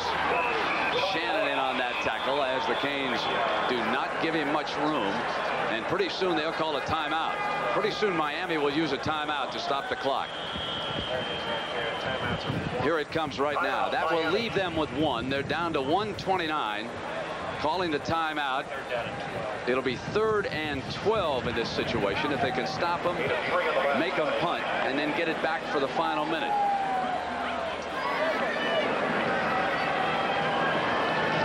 Boy, there's so many great names of the past. I'm sure watching this game, a lot of fellas in the NFL played both at Miami and Notre Dame. Memories of, there are 2 of the greats. Tim Brown, nice to see you, Tim, and Vinny Testaverde over there on the right. Boy, Pat, we had some great moments with those 2. They were fabulous college football players. They were sensational to watch. Vinny Testaverde provided us all with some great moments, and Tim Brown right here in this stadium. Remember all those punt returns and kickoff returns we saw? Now, the one thing that I want to remind everybody of is that the Miami assistant coaches are confident that they can block a punt here this afternoon. I haven't quite seen the Miami staff believe that they can get to a punt, and right now would be a terrific situation for them if they get past this 3rd down. Now, this down puts a lot of pressure on Tony Rice. He came through back in his own end zone once. Exactly, and what they may try to do is just throw the ball deep and not risk the interception. Either that or maybe it's some sort of draw play or inside trap. They overload the speed to the right side. They show slot, and Rice rolls in that direction now. He is being chased, and he will not get the first down. Notre Dame will have to punt it away. Miami probably will use its last timeout. They'll stop that clock at 1:16 now, forcing the punt. Timeout Miami. Final timeout. While we have a moment, let's take a look at these two fine schools, Notre Dame and Miami. When Miami gets the ball, they will not have a timeout left, but they can work the sideline. Now, McDowell and Crum are two players to watch if they can get in. It's a 10-man front, and Miami jumped. But there's longer than 5 yards to go for the first down. Let's see if they were pulling off. But that's a pretty good indication that they're coming after the punter. That's no return type of play there. Offside, defense, 5 yards, 4th down. Now, will not give the Irish a first down. There is a young man who has specialized in getting in and blocking punts. Bubba McDowell, Benny Blades of the Detroit Lions, finally watching, probably watching from his hotel room. They get ready to play the Giants this week. Bubba replaced him. Brent, some guys just have a knack for it. Bubba McDowell has blocked 8 punts in his career at Miami. Well, if they draw him off again, it would be a first down, but Miami expected to be a lot more cautious this time around. 10 men line up. Sexton at his 16. Gets it off. Miami will have good field position. Fair catch called for there by Spencer. He had to make a diving catch. It's only a 26-yard punt. So Walsh and Miami are now 54 yards away with 1:09 and no timeouts with which to work. Well, remember, they didn't need those timeouts at all versus Michigan. And again, with their kind of passing attack, they can come up with big plays very quickly. Stams, number 30, has returned to the game. Brown, Hill, and Gary, the fullback, up as the wide men. They'll slot Gary to the right side. Quickly to Gary, who had not turned around. It was almost intercepted by Light. Gary did not look behind him as the ball was coming, and Light, if he had caught it, would have scored 6. And that is all Cleveland Gary. Anytime you're out in the slot formation and there's no man on you, you're not covered, that's the adjustment. You throw the ball right to him, but he did not make the adjustment that Steve Walsh had seen. Now Brown goes out on the side as Dawkins shuttles in the play. Dawkins to the right, and Gary coming toward the bottom of your screen as the slot man. They want Hill, and he's got it out of bounds at the 46-yard line. It will be 3rd down and about 2 for the first down. They've got a minute with which to work to get the ball into the end zone or set up a Carlos Huerta field goal. Now, at this moment, Jimmy Johnson is thinking about that too if time starts to run against him. Huerta has the wind at his back. He would use him up to about 50 yards, he told us yesterday. Now the 3rd down. And they'll run Gary. They'll get the first down. That'll stop the clock in college football. Unlike the NFL, they get it quickly stopped. They will hurry up now and set the formation. 54 seconds. When the officials think it's ready, they'll start that clock moving again. And Cleveland Gary has been featured in this entire drive, whether it's receiving the ball or running the draw for the 3rd and 2 and the first down. Now the clock inside of 50. Walsh almost intercepted. Number 90, Jeff Alm, batted it away. Again, this is one of the things that Notre Dame thought they could do because Steve Walsh takes such short drops, and that's get their hands up. Alm is 6'7". He gets those big old paws there. It's a well-timed jump as well. Almost gets it stuck in his face mask. But that's a well-timed jump by Allman. Good coaching by the Notre Dame staff, seeing the short drop of Walsh. 2nd and 10. The clock at 45 seconds. Hill, Gary, and Dawkins. Chudzinski, the tight end. The officials now make sure everything is ready. And now the referee still doesn't want to start it, and he moves up for a word with his umpire. Brent, Miami needs about 7 yards really to get Huerta in position to score his range. Walsh straight back over the middle to Chudzinski. It's jarred loose. Ball is on the ground. Incomplete pass. He did not have possession. That's the ruling. And Chudzinski is hurt as he took a shot to the ribs by Michael Stonebreaker.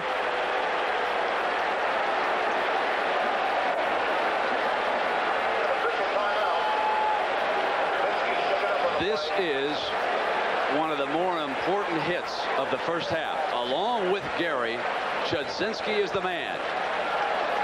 He may have had it. Yeah, I think from that angle, it certainly looked like Chudzinski did have possession. In that case, it should have been a fumble. But he took a shot by Michael Stonebreaker, who read the pattern beautifully and made the play. Now, knowing Miami, they'll come right back and throw to his substitute. 38 seconds with which to work. They want to get Huerta into field goal range. They're out of timeouts. They have to be careful throwing into the middle of the field right now with the clock moving. They show a slot formation. Down to the middle, and it is complete at the 15-yard line to Andre Brown. Same pass he caught earlier versus that double zone. They hit the seam of the defense down the middle like no one does in college. So Andre Brown off the bench with the play. He's the receiver that time for 22 yards. Now 31 seconds with which to work. And they can take a shot at a touchdown. Walsh pulls it out. Has protection. There it is. Cleveland Gary for the touchdown. Miami does it again. Just what they do best of all. What a fabulous college football team working against the clock. They just don't need those timeouts, do they? Didn't need them against Michigan. Didn't need them here in this last drive.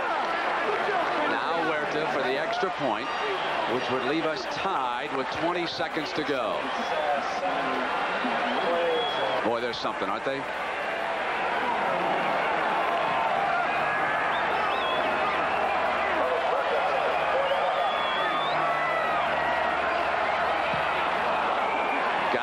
Had to hesitate a little bit while the ball was being put down perfectly for him. And then Carlos Huerta ties it. Watch the slot receiver there. He fools the freshman linebacker, Ali, number 97, who really should be running with Gary, number 43. That's what happens sometimes when you have an 18-year-old freshman playing in a big game like this. But again, take a look behind the offense. At the right of the screen, number 97, Ali, is the linebacker who should be covering Gary. But he takes the wide receiver inside. That leaves Gary wide open. And again, a very, very impressive drive by Steve Walsh with no timeouts. Hate to be a broken record, but at the top of the broadcast, we said the two players that Miami will go to in the clutch. They did it against Michigan. They've done it here today. Chudzinski and now Gary.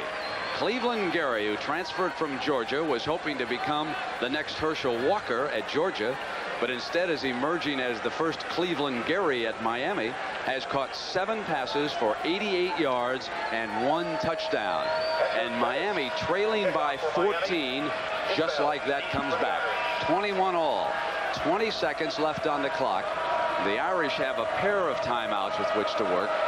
Let's see how they elect to play it. The wind at Huerta's back. He hammered the last one completely out of the end zone. Scoots this one on the ground, and Johnson lets it go out of bounds. That'll be a 5-yard penalty.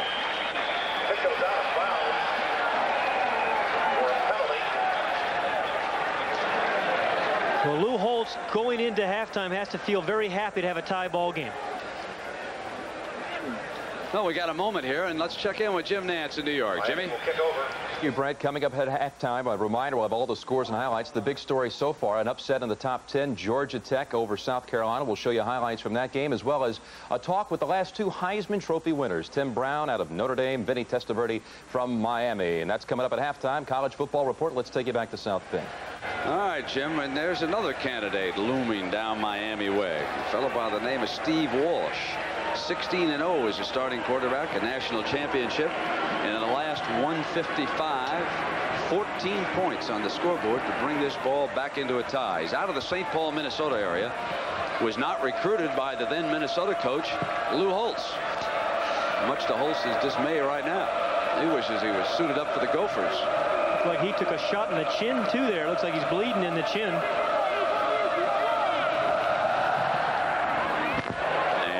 The kickoff man. I think I might have said Huerta. That is Bennis with that short kickoff. And Don Grimm returning it for Notre Dame, bringing it out to the 42 with 15 seconds left here for Notre Dame, and they can send some of their speed deep now and see what they can come up with. Jimmy told you we'll be hearing from Tim Brown and Vinny Testaverde. I guess all of us are really stunned by South Carolina right now. And a new quarterback, Kent Graham, number 17, bins into the huddle. Passing quarterback. Waters comes with him, and Eilers goes out. Has a very, very big arm. And Ismail's got speed on the outside. Waters and Ismail, the two deep men. Graham back. Deflected, caught by Graham. And Graham turns it into a bit of a 2-yard gain. And he ran like a fullback. Quarterback's got to learn not to do that. Timeout is called.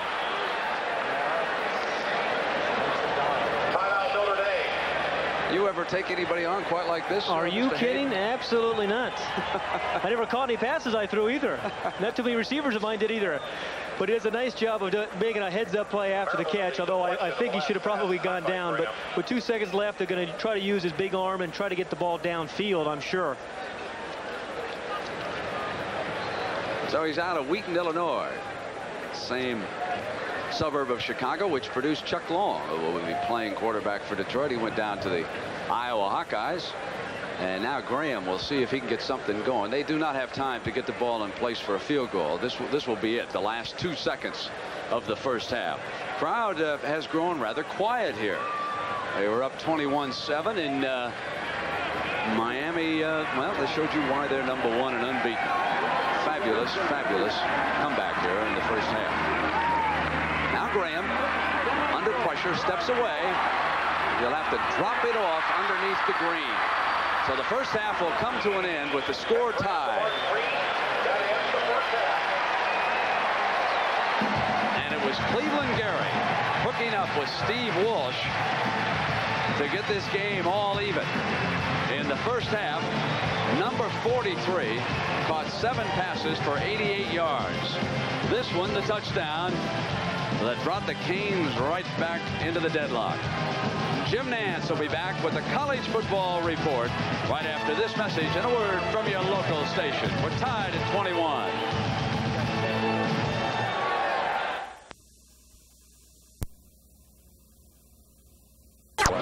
Michelob. One taste will tell you why the night belongs to Michelob. And by Kodak batteries, now improved to last longer than ever. Depend on us. Well, Pat Hayden, 30 minutes of football left. What do we expect here on the part of the Irish? I think what you're going to see is them continue to put pressure on Steve Walsh. We said at the top of the show that was the key. Frank Stamms did it in the first half. That's why the game is tied. Notre Dame was able to run the ball, but a great comeback by Miami late in the first half. And we get ready now for the second half kickoff. Edgar Bennis of the Hurricanes will kick it off. Now Notre Dame will have that wind at their back for the fourth quarter.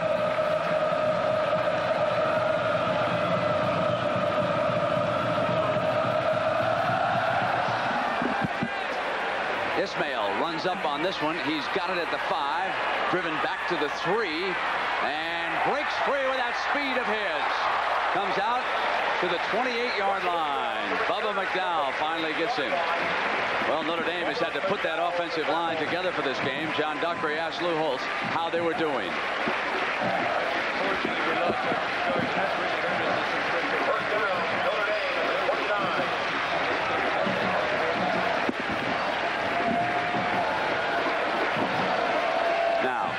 They made a couple of mistakes on 4th down. They let Miami off the hook. Really shoved it down their throat, tying this one up at 21 all. Lou also told John that the wind in the fourth quarter may wind up being a factor. There is a penalty marker down on 1st down. Mark Green, the ball carrier for the Irish. And then, again, this is a very important drive for Notre Dame because the first drive of each half, the offense really sets the tone for the entire second half of the game. And it's important for Notre Dame to drive the ball here to keep Steve Walsh from getting the ball with the wind at his back. Well, the Hurricanes offside, and the penalty being walked off on 1st down. And Mark is shaken up. He leaves the game for the Hurricanes, and Pegues, number 58, checks into that defensive line. Pegues will go at left defensive end here. Curry, Jones, and Hawkins This is the fullback, Banks, and he is met right away. Rod Carter, the linebacker, stepped into that hole. What about the running attack in the first half, Pat? Well, they were good, but they had most of their success on the left side of the formation following Andy Heck, the left tackle.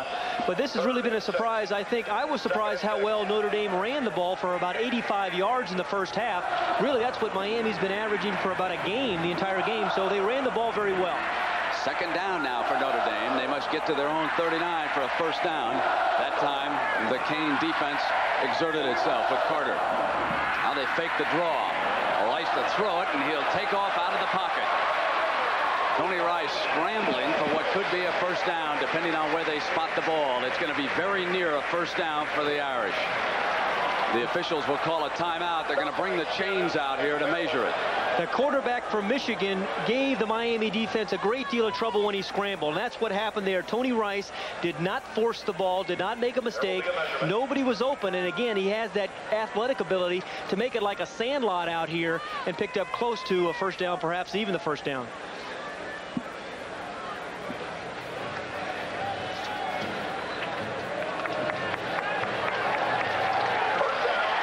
First down for Notre Dame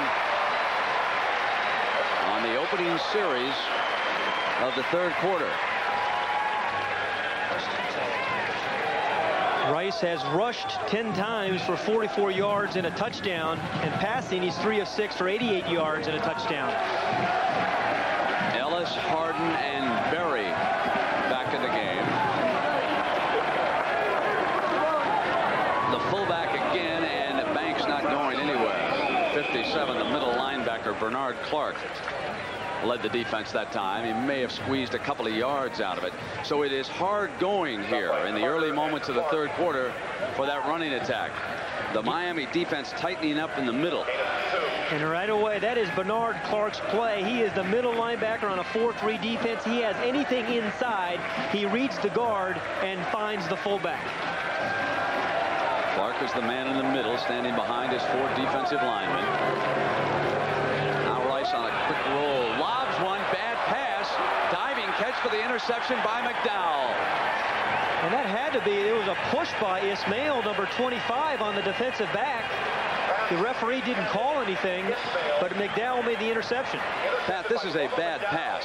Rice steps over to the left, and he simply throws a lollipop. Nothing on it. He lobbed it, and McDowell with the diving catch. And, Brent, I think it's very hard for an option quarterback to be a good passer because you get hit so much, and it's such a physical position, it's hard to have any touch on the ball. Al Walsh and the Hurricanes. They scored 15 minutes in the closing 2 minutes of the first half. They run on first down, and the Irish defense, nothing going there. Ball pops free. Notre Dame ball.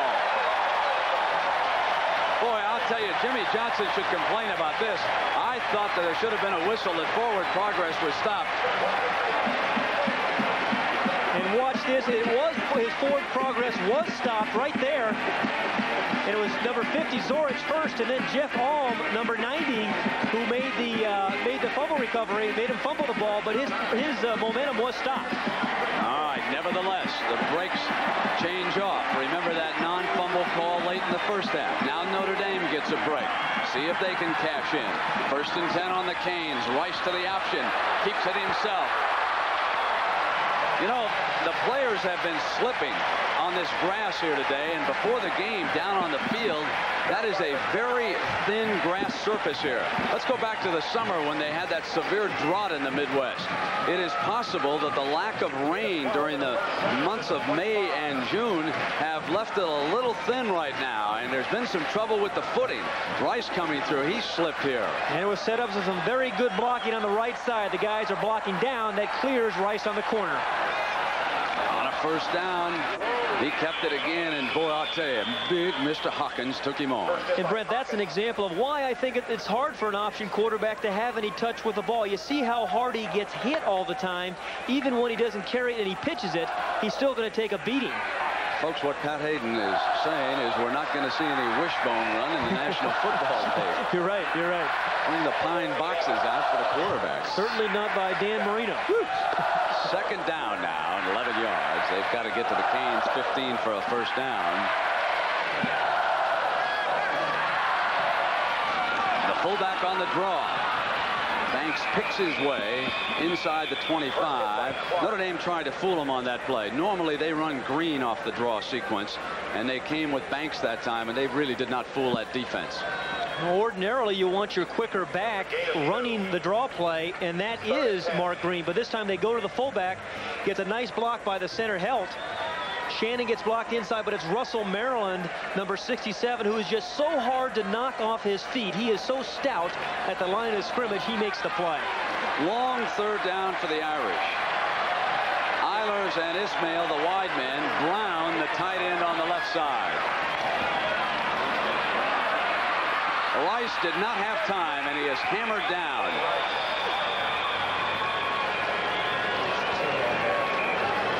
And you have to wonder, going into a win, whether this is the kind of area that Reggie Ho might be able to try a field goal. Again, look at the coverage here by this Miami defense. This is what Tony Rice saw. There's nobody open clearly. You see all three wide receivers and the tight end well covered. Nobody's there.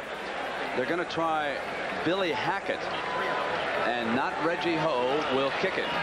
It gets a little bit long. It's a 43-yard field goal, so it will be Hackett. Score tied. Blocked. Live ball. And out of bounds. Miami blocks the field goal attempt with you-know-who, number 48, Pat, Bubba McDowell. Again, some guys just have a knack for being able to do it. This is left of your screen. This is the 9th kick or punt that Bubba McDowell has blocked in his career. Came right off the corner, the left wing there. It looks like number 66, Andy Heck, has to block 2 men to prevent that, and Bubba McDowell has the speed off the corner to do it. So the score stays 21-all. Notre Dame in Miami, and we'll be right back. 21. 10 minutes left in the third quarter. Miami first down at the 40-yard line.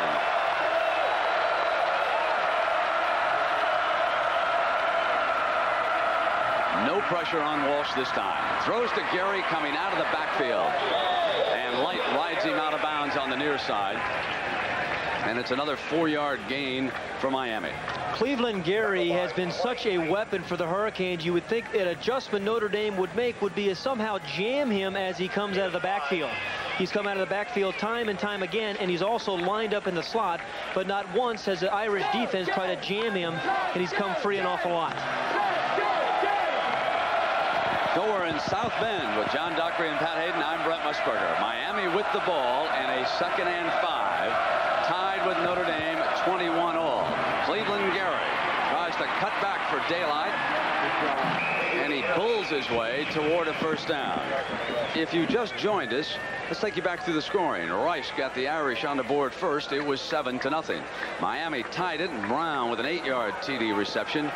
Then Banks scored on a pass from Rice. It was 14-7, and quickly it was 21-7 on an interception by Terrell and a 60-yard return. Then in the last 2 minutes of the first half, first Conley scored on a 4th and 5. And after they forced Notre Dame to punt, they came back down and they hit the fullback, Cleveland Gary, with a 15-yard scoring pass. Notre Dame just had a field goal attempt blocked. Now it is 3rd and inches.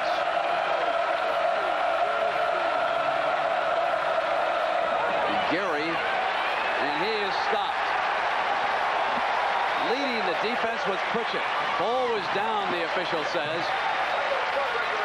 Pritchett felt that he had taken away, but he stops him, leaving it 4th and 3 and a punt situation for Miami. So a big defensive play by Pritchett. Again, too, watch number 69, George Williams at the top of the screen. Ball over right through the tackle. He is there. Todd Light is there. And then Pritchett to finish him off. Number 1, Todd Light, is playing a whale of a football game. This is Tim Kalau. He was under extreme pressure, and he did not punt well. This time he has the wind at his back. And they go to the short man on the fake. The fake punt. First down, Notre Dame.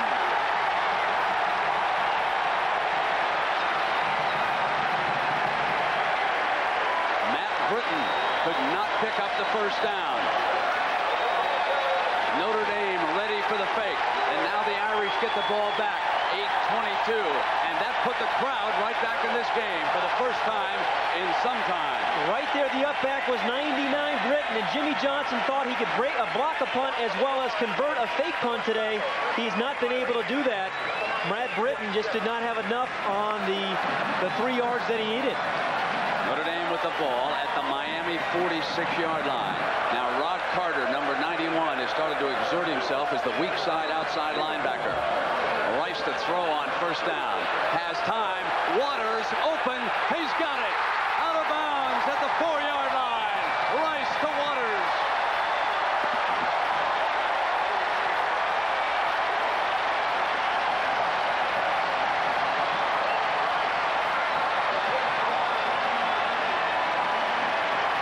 Ricky Waters runs a great corner route, and it's set up by him faking inside to the post. Then he breaks out. And at the top of the show, we said Notre Dame has more speed than they've ever had. Ricky Waters is one of those guys. Beats the corner inside on the fake and then makes the catch. First and goal with the full house. Rod West, number 43, checks into the backfield. Touchdown, Notre Dame. Pat Eilers.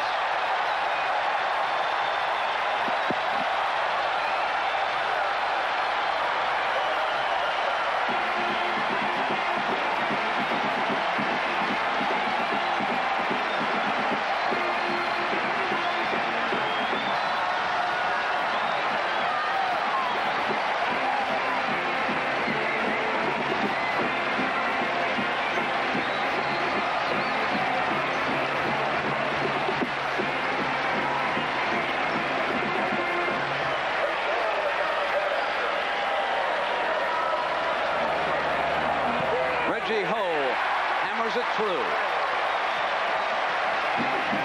Pat Eilers' first touchdown. He transferred from Yale after his freshman year because he wanted to go somewhere where football was more important and still could get a good education.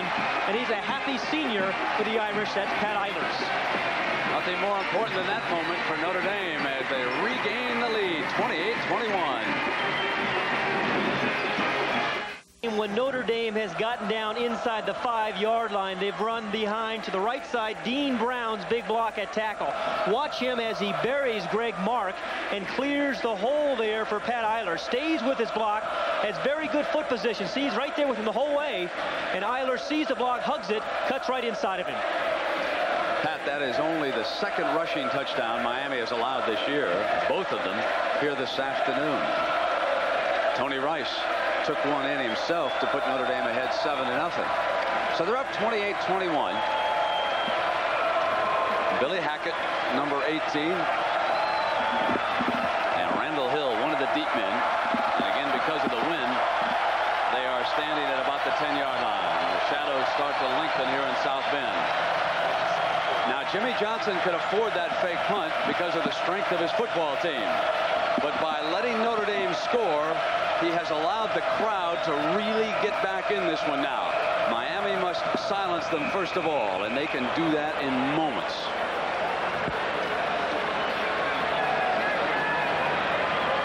One of the few times a gamble that backfires in his face. Before that, Notre Dame had not taken any scoring advantage of 4 Miami turnovers. They'd had to do it the hard way.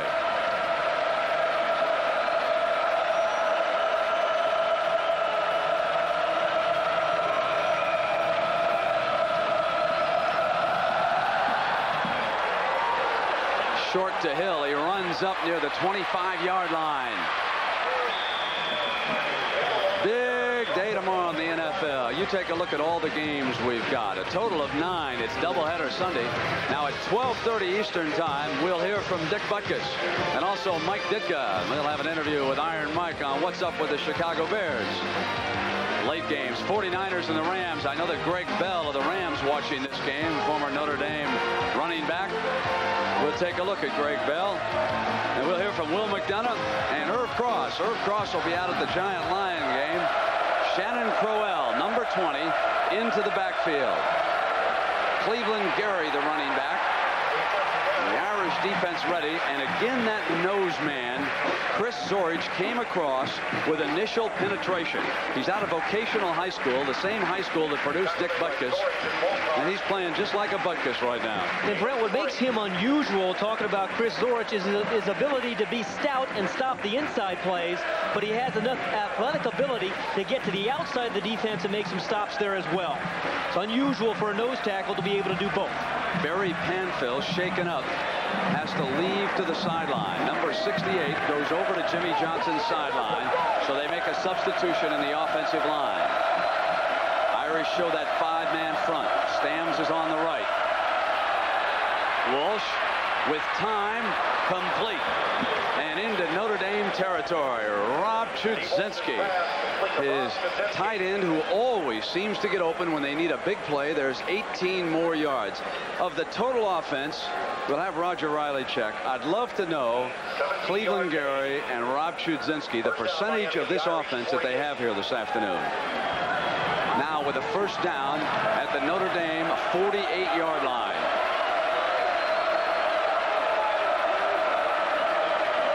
They run the delay with Crowell. Stams hit him first. And then Zorich is right there to clean up, along with Alm, number 90. Frank Stams again coming out, opening up the second half, playing well. See, he stays right at home. That's what you need to do as an outside linebacker when you're concerned about the draw play. He got some help inside from Jeff Alm, but he stayed right at home. Mirko Jurovic, number 74, is in that defensive line. Miami needs 8 yards on this second down.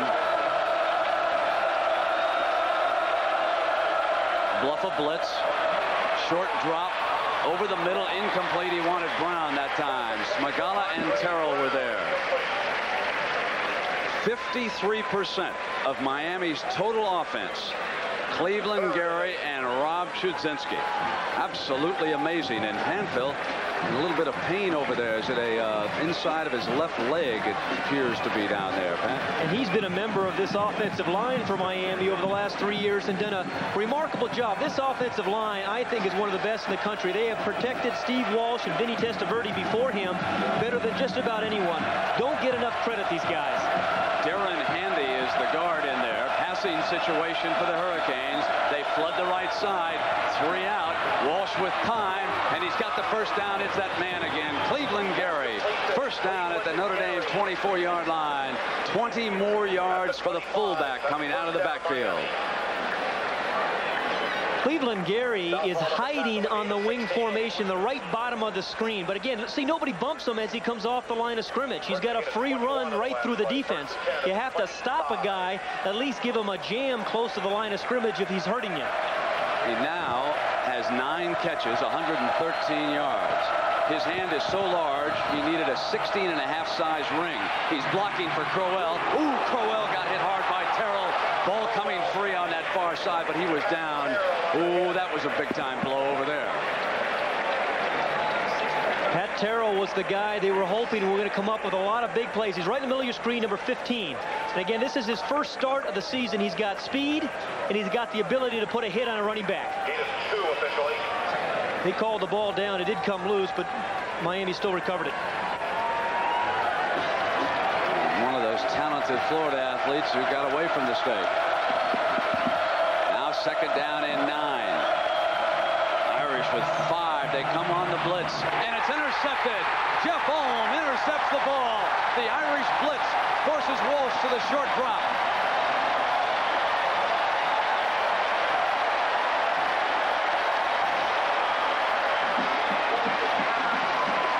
There's the 5th Miami turnover, and Jeff Alm is 6'7".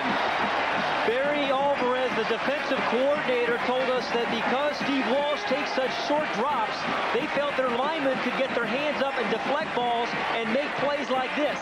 And when you have tall guys like Alm, who's 6'7", that's what happens. So the Canes were driving for a tying touchdown. Now Rice trying to reposition Eilers quickly over to the left side slot.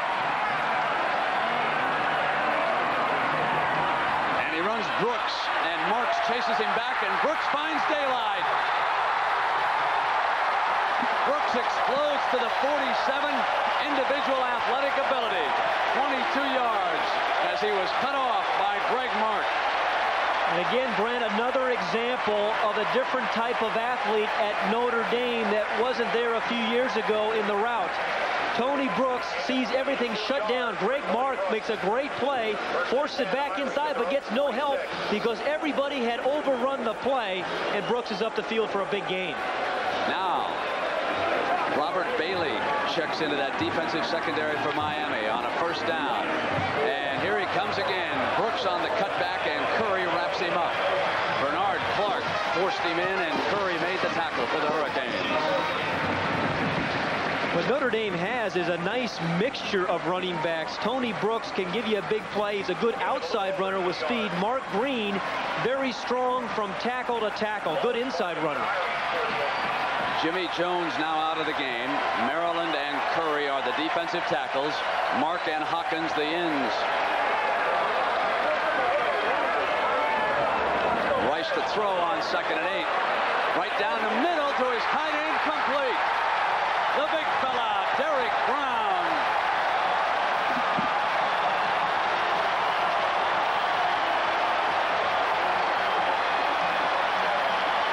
Two deep zone. We've seen both teams run this all day long. Again, the tight end, you see these two guys playing back here. He gets right in the seam of the defense, and that is the soft spot. You have to hold the tight end. A nice touch here by Rice, lofting it over the linebacker and in front of the safety.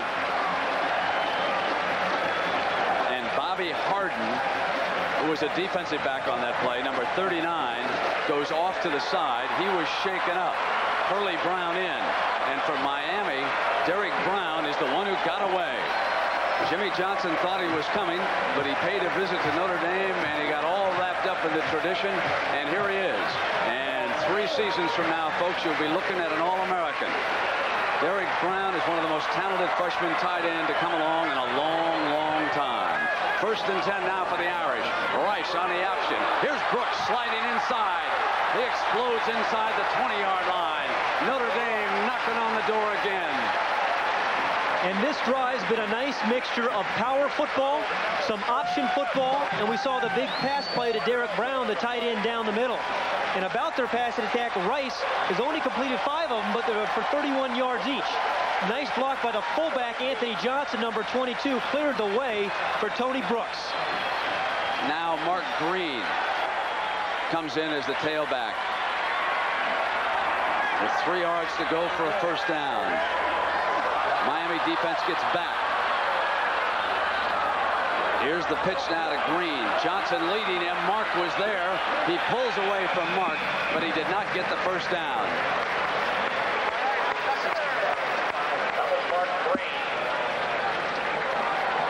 Brent, with 2:41 left in the 3rd quarter and Notre Dame driving, this becomes the most important 3rd down defensive play for Miami. They need to stuff them here. Otherwise, Notre Dame drives again, and the crowd really gets involved. Greg Mark was injured earlier in the game. Now he is being helped off again.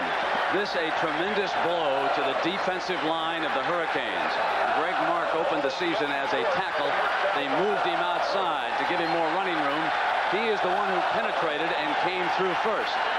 Now, Green cuts inside, and Mark slides to the ground, unable to hold on. And he leaves because of that leg injury. And Willie Pegues, who was unhappy for the last couple of weeks because he lost his starting job, now can regain it with a strong effort. This is going to be 3rd and very short for Lou Holtz and the Irish. The ball is near the Miami 16-yard line.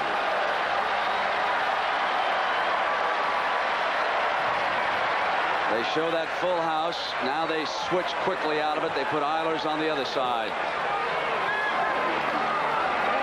Johnson for the first down. There's a penalty flag down. Penalty marker down.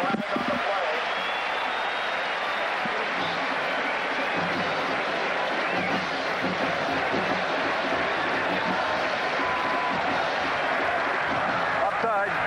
Defense. 1st and 10 for Notre Dame. Anthony Johnson, who we saw on that short yardage play, is one of the great short yardage runners on this team because he runs so low to the ground. He presents a small hitting object, and he's hard to get a big hit on. Notre Dame 28, Miami 21. 2:13 to go in the third. Notre Dame will have a first down at the Hurricane 11-yard line. They have thrown going into the fullback, and they also have run from the wishbone, and they've kept it on the option. Now they show the I formation. And Brooks cannot step outside. Hawkins helped penetrate, and that allowed the safety man McDowell to come up and finish it. And Greg Mark, who you see getting attended to there, really has been a big player for this Miami defense. As Brent said, they moved him outside because he has the kind of agility to handle the option plays, and he was going to be a very important player in today's game. 2nd and 9. Banks and Green are the setbacks. Rice runs the option, keeps it, and Clark wraps him up. Bernard Clark, the middle linebacker, bringing him down at the 11-yard line. Bernard Clark not only made the play, but he's going to fight off the block of Derek Brown, all 6'7", 230 pounds of him. Fights through. He's got nice pursuit. His feet never get tangled up, and puts the play on him. But Lou Holtz here had success running that little delay route earlier for a touchdown to Banks. This is the kind of situation where you like to see that again. Bobby Harden back on the field for the Hurricanes. They've also got the tight end. Rice off a fake. Goes, and it's deflected, incomplete. They wanted Waters, who was alone, and Tony threw to the left of him. He had him open momentarily, and that allowed the defensive back, Donald Ellis, to come over quickly. And Ricky Waters, number 12, was wide open right in the back of the corner, but he underthrew it. The ball was way high, but Waters was wide open on the inside. So it's Reggie Ho time for the Irish. This a 27-yarder. Notre Dame had one blocked, but that was Billy Hackett attempting that one. 37 seconds in the third period. Miami with tremendous kick blocking ability. And this one on the money. It's a 10-point Notre Dame lead.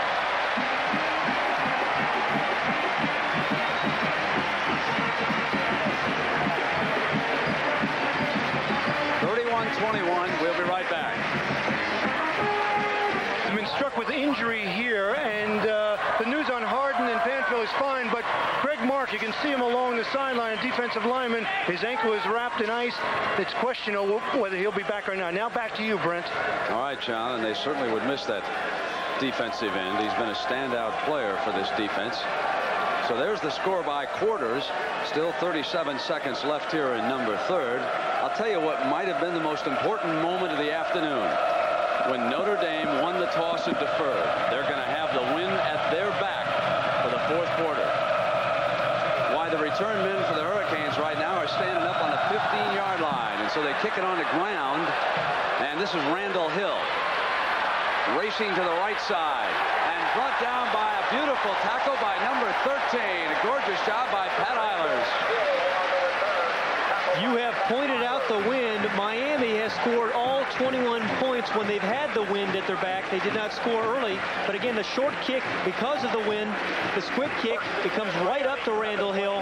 And Eilers, who scored earlier, again, the transfer from Yale, fights through two blockers. That's all determination by Pat Eilers. The worst thing about scoring a touchdown against Miami, you give the ball back to them. And here they come. Ball on the 25-yard line. Can the Hurricanes stage yet another miracle? We're about to find out. Walsh is back. Has plenty of time. Complete over the middle for a first down. He hits Dawkins. And that an 18-yard gain working to his wide receiver. So they have fallen behind by 10 points here in the second half as a result of these turnovers. But, you know, the early ones, folks, 0 for 4 Notre Dame win. It's the last two that were critical. The fake punt turned the momentum of the game completely around, and it hasn't been the same. But now here's Miami right back. 43-yard line. Irish show blitz, back out, and Gary is spun around and hammered down by number 34, Wes Pritchett.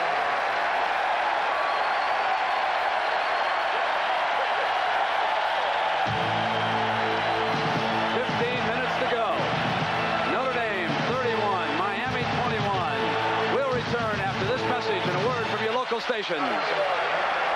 College football. Today's CFA game is sponsored by Michelob. One taste will tell you why the night belongs to Michelob. Ryder, we're there at every turn. And by today's Howard Johnson, we're changing a lot of minds. That scoreboard has witnessed a lot of memories here in South Bend. Folks, see that little opening there up there next to fourth quarter? Frank Leahy used to hide an assistant coach up there. Right there with binoculars. He'd run down at the intermission and tell him about the line spacings. The Irish did that? I imagine the ghost of Frank is very much with us here this afternoon. Now Walsh pulls out. With time, throws complete to his tight end, Chudzinski, on the far side before he is forced out of bounds. And on the sidelines, that symbol that has become known as the Hurricanes of Miami, 4 fingers up, telling one and all that the fourth quarter belongs to us. And remember, at Ann Arbor, 5.5 minutes to go, they trailed the Wolverines 30-14 without using a single timeout. They came back to beat Michigan 31-30. Now they trail Notre Dame by 10, and they're driving for the first down. Walsh changing the play at the line of scrimmage against this Irish ever-changing defense. Stonebreaker picked up on the blitz, the throw, and it is complete on the far side. A fabulous catch over there by Brown, who was under enormous pressure and held on. And that was beautifully timed by Walsh. Again, you don't need to have Terry Bradshaw's arm if you can throw the ball on time. And that's just what happened. Brown ran the out pattern against the soft coverage, and the ball was right there on time. Now a 1st and 10 for the Canes at the Notre Dame 24-yard line. Gary and Crowell are the setbacks. Off a fake to Crowell. Buys time. Complete over the middle to Gary, and Gary's inside the 10-yard line. 15 more yards for that combination. Walsh to his fullback, and not much pressure on Walsh during this drive.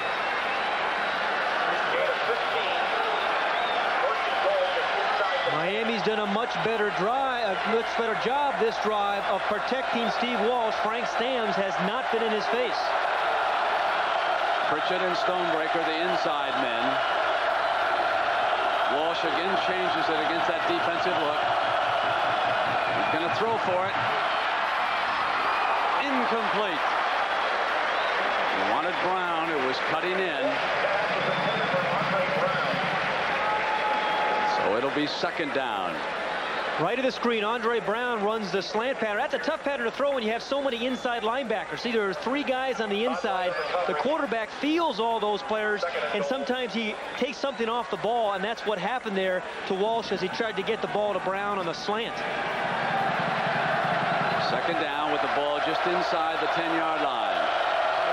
Brown, Dawkins, they'll throw to Chudzinski to the short side if he curls toward the flag. And they run Crowell behind him this time, trying to catch them off balance. And Zorich is into a pushing match over there on the far side with number 79. That's Mike Sullivan. 2 Chicagoans going at it pretty good over there.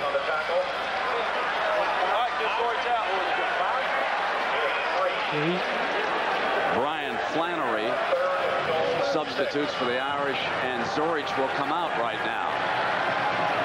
3rd down. The ball is at the Notre Dame 6-yard line.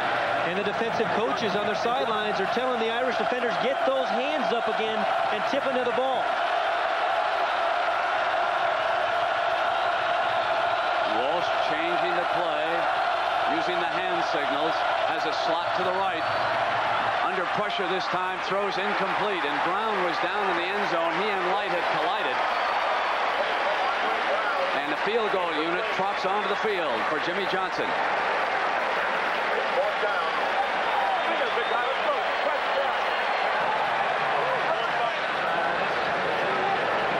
Carlos Huerta, number 27, with a 23-yarder.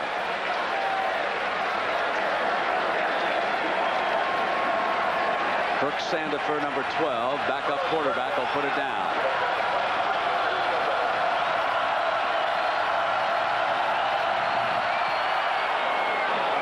Beautiful kick.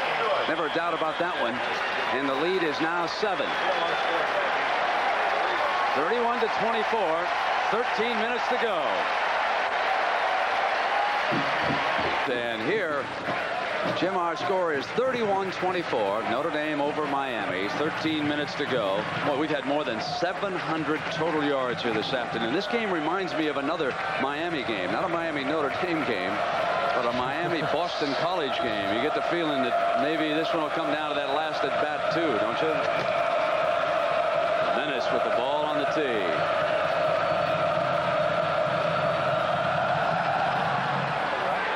Short kick into the wind. Ismail has to go through his legs. He'll hurry and pick it up and get buried. He should have dove on it right there. He risked fumbling it. Instead, Notre Dame will have the ball in bad field position. And back near the 10-yard line. And that's a big difference because they should have had this ball up near the 40-yard line. But again, the wind is playing tricks with the ball. It goes right through his legs. And there he should have just fell on it. He risked the fumble, but he was lucky enough to hang on to it. This is the worst starting field position. We're starting now. Tony Rice did throw a ball out of his own end zone in the first half after they got backed up. That was after a penalty. So it is 1st and 10, and Rice is going to throw. Off a fake, he buys some time. Going long now, incomplete. And Ismail really pushed Bubba McDowell away. He is lucky he did not get a penalty at the end of that play. Let's go downstairs to John Dockery. You know, Brent, you and Pat have been talking about Tony Rice's touch. Well, Lou Holtz was concerned about that, too. So what he did, he went out and bought Tony a dartboard and some darts because he thinks the throwing motion of darts is much like the throwing motion of football. And when you consider that Tony Rice only completed 5 passes in his first 2 games, Lou was willing to try anything. After he got the dartboard, he completed 19 for over 200 yards in his next 2 games. So the dartboard must be working. Now back to you, Brent. Dartboard never acted like Bubba McDowell. John never came after you. Rice on the move, gets away from a defender. Incomplete. He threw that one out of bounds. Alanese was the receiver here on the near side.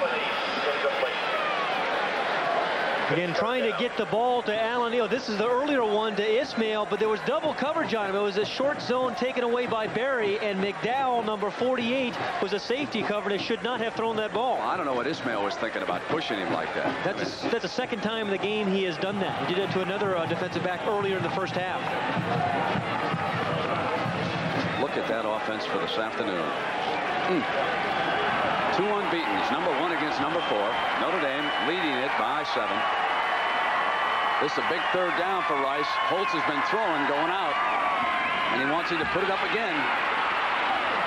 High, complete to his tight end. Derek Brown with the biggest play of the game so far. 19 yards, and the Irish alive on a big 3rd down pass. And how about Tony Rice? When a year ago, Derek Brown was a high school player recruited by Miami, and in this game, the Notre Dame game, he was in Miami sideline and locker room being recruited.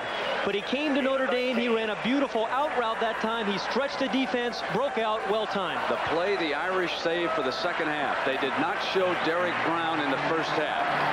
Good offensive strategists always keep something in their hip pocket for that second half. It separates winning from losing. And Derek Brown has made 2 huge plays. Now there was confusion down in the middle, so Rice took the ball and jumped ahead. I don't see a penalty flag down there just yet. We're talking more about Derek Brown, Brent. Most high school All-Americans who are highly recruited and heralded, oftentimes they don't make the adjustment well when they get to the college campus. But Derek Brown is everything that Lou Holtz thought he was when he recruited him. Thought there must have been confusion there on the snap, and Rice just made the most of it. 2nd down and 8 yards to go now against the Miami defense. And Mark is back on the field, number 94. Here comes the blitz. It is Shannon. They pick him up, and Hawkins gives chase with Mark. On the roll, it is complete to Ismail. And he is hammered by Curry, a defensive lineman who got back short of the 1st down. Watch Greg Mark working off a bum ankle, number 94. He's at the right of the screen, fighting through Tony Brooks's block. And he is really hurting, yet this is such an important game, and he gets whacked right there, Ismail. But again, the athletic ability of Tony Rice made that play happen. Puts him in a third and very short. So they'll show that full house look as West, 43, comes on in as a blocker for them. Big one. Rice keeps it. Now he pitches. It's on the ground. Loose ball picked up by Notre Dame. And Brooks is brought down. Oh, a dangerous moment there. But the Irish will be forced to punt. That's why they call it the luck of the Irish, because that ball could have gone anywhere. Again, Tony Rice makes the pitch. It's a little bit out in front of Ricky Waters. Oftentimes that happens to a quarterback when he has to throw it to his left with his left hand. They usually aren't as proficient. But Tony Brooks is there to make the lucky recovery. Now that 10-man rush against Jim Sexton. They will come again. Gets it off. Drives Spencer back inside the 35-yard line. And Spencer is down at the 46-yard line. Miami 54 yards away from a tying touchdown. 10:28 remaining, and we'll be right back. West on the tackle.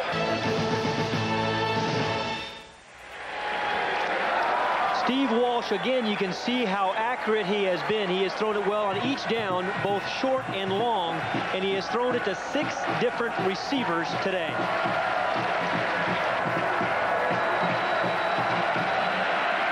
Zorich back in at the nose. Conley back at tailback behind Gary. And Walsh on first down is going to put it up again.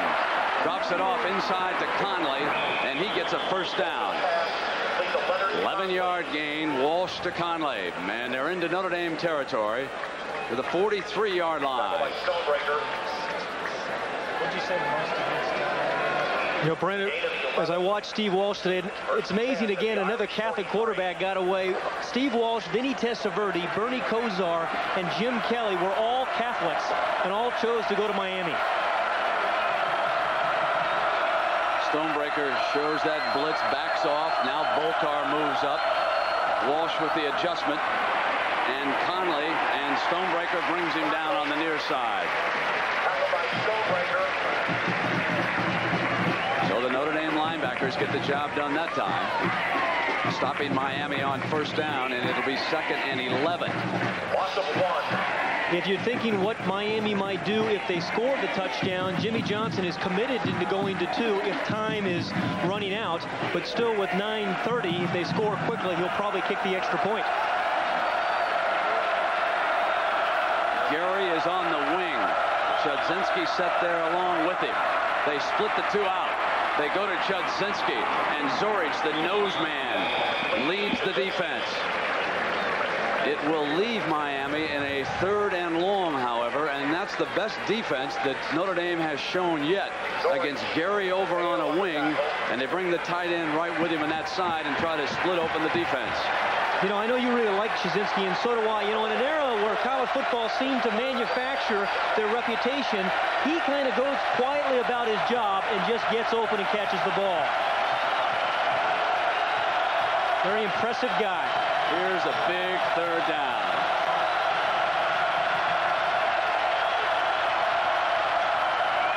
Notre Dame jumped across. Let's see if they were pulled.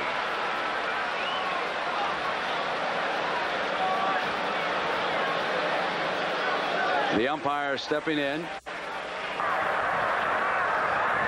Offside, blue. So now it makes it a 3rd and about 2, and that's a big play right there, Brent. Big mistake by the Notre Dame defense. Steve Walsh this afternoon has thrown for 370 yards. Look at the combined yards in that game. 1,000 yards in that game. No one has ever thrown for more yards against Notre Dame than Walsh has here this afternoon. 370. Now Miami in that position where they could run for the first down or maybe ambush it. They're going to throw it. Walsh. He'll Beautiful catch by Brown and out of bounds at the 14. A spectacular catch and a gain of 21 yards. That is an incredible throw and touch. I wasn't sure whether he was throwing it to Brown or Randall Hill. He had both of them. But again, it's such an easy pass to catch. It is so soft, and it looks like from that angle he was throwing it to Brown. And if he could have just kept his balance a little bit better, he would have scored. Set up by good pass protection. So a wide receiver with a reputation for dropping the ball comes of age here this afternoon. From Chicago, Brown has caught 6 for 105 yards and a touchdown. And they run Cleveland Gary. He battles his way down close to the 11-yard line. 8 minutes left in this game. Yesterday, when the Miami Hurricanes arrived, Andre Brown said, "Excuse me for just a moment." We were chatting on the sides. "Excuse me, Mr. Musburger, I got to go down to the end zone and practice waving to the crowd when I score." He must have known something. I just thought he was putting me on a little bit down there. There was another great moment that Miami fans should know about. The baseball team came up here and played the Fighting Irish. And in the first game of that series, Notre Dame won at 11-2. Rich Dalrymple, the SID, saw me having a beer, and he said, "Hey, Brent, they ran up the score on us." All right, Walsh pulls out now. Goes for the end zone, has him all alone, and he's no good. He had backed out of the end zone. Andre Brown out of the back of the end zone, and he was open. And what nice play by Todd Light, number 1 there, the corner, who at the very last moment, as you see Light, number 1, he's playing his zone. The very last moment, he gets in the way of the reception, gets his hand up, and knocks the ball out of Brown's hand. That's a good play. 3rd down and 7 for the Canes.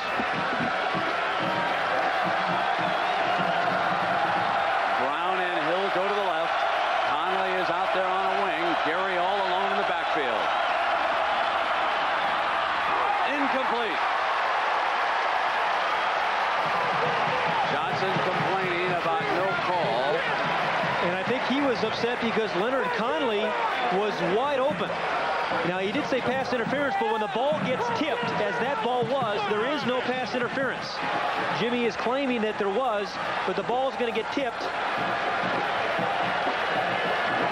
Early on by inside, one of the inside linebackers tipped that ball. But watch Conley, 28, he's wide open in the flat.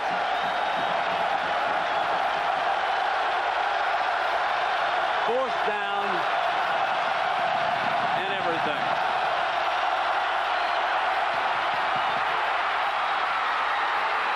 Miami puts it down. Notre Dame pounces on the loose ball. Walsh is quickly there. Was he called down? Notre Dame ball. They have fumbled at the 1-yard line. Jimmy Johnson furious. Mike Stonebreaker has just recovered the biggest fumble of the season for the Fighting Irish. Jimmy doesn't believe it. He thought the receiver, Cleveland Gary, was down. Again, this is 4th and 7. There is no such thing as long yardage for this team. There's everything riding on this pass. The ball is caught there. He has possession. And the ball came loose before he went down. That's a good call by the official. And this recovery there by Stonebreaker. You're going to see the ball come out of his hands. You talk about luck or whatever. The ball bouncing back out of the end zone, recovered on the 1. If they could have recovered it in the end zone, they'd have had it out on the 20. Instead, they are buried back here, and quickly they throw it to Ismail. And Ismail comes out to the 10. There's a penalty marker down. It was thrown as the last tackler jumped in.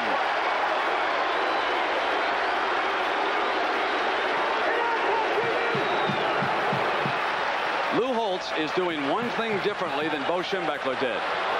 That hold goes against Notre Dame. There is a big, important difference right now. He is really not growing conservative. He's been throwing coming out.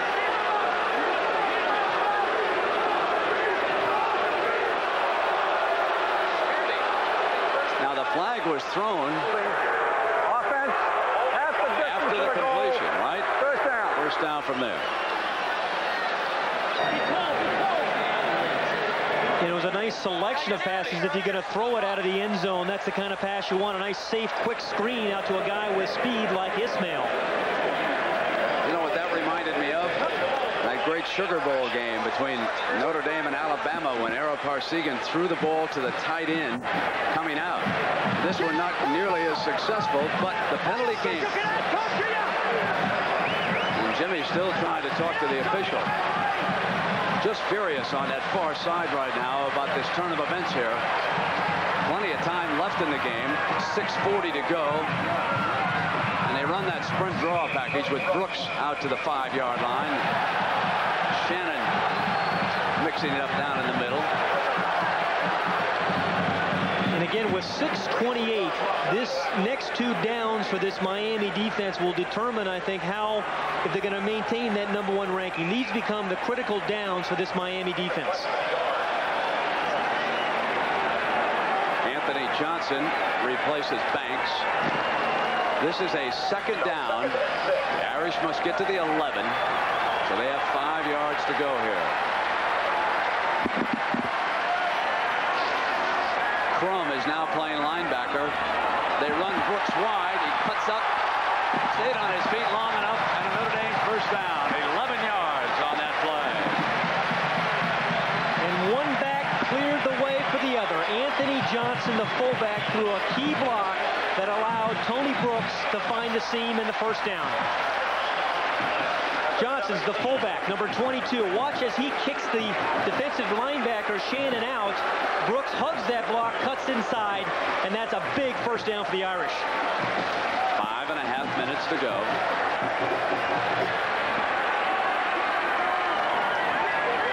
Shannon now back in as a linebacker, and he comes in to make the stop that time. So Crum replaced Shannon for a play.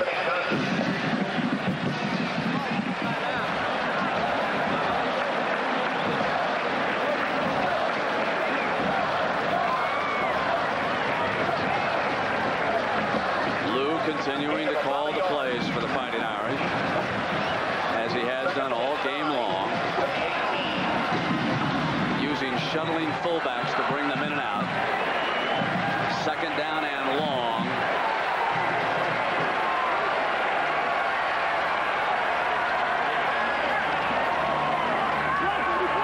Rice on the roll, under pressure, incomplete. Threw a one-hopper that time. And number 67 on the Miami defense that time. Russell Maryland was applying pressure. Forced him to hurry, or he might have hit the open man. Ricky Waters was the intended receiver, and it was Maryland who exerted force. Think about Russell Maryland. He's only 6'1" and 275 pounds, but he's got a dancer's feet. He's very, very quick and built and gets very good leverage and can get upfield. Now another big play for Tony Rice. Over 800 total yards. Here's the 3rd down. 9 yards for the first down. Miami presses with its defense, and Rice could not get free, and it was Maryland tripping him up that time. That was the right call for that defense. Man-for-man defense, they had the quarterback draw on, but again, a terrific play by Russell Maryland inside. 67, right there. Left part of the screen. As a quarterback draw, if he doesn't tackle him, that's going to be a first down for the Irish. Big play. Now they line up 10 men against this punt again. And Sexton, the punter, a little bit late coming onto the field. 10 seconds left on the clock. Game was so good he was enjoying it.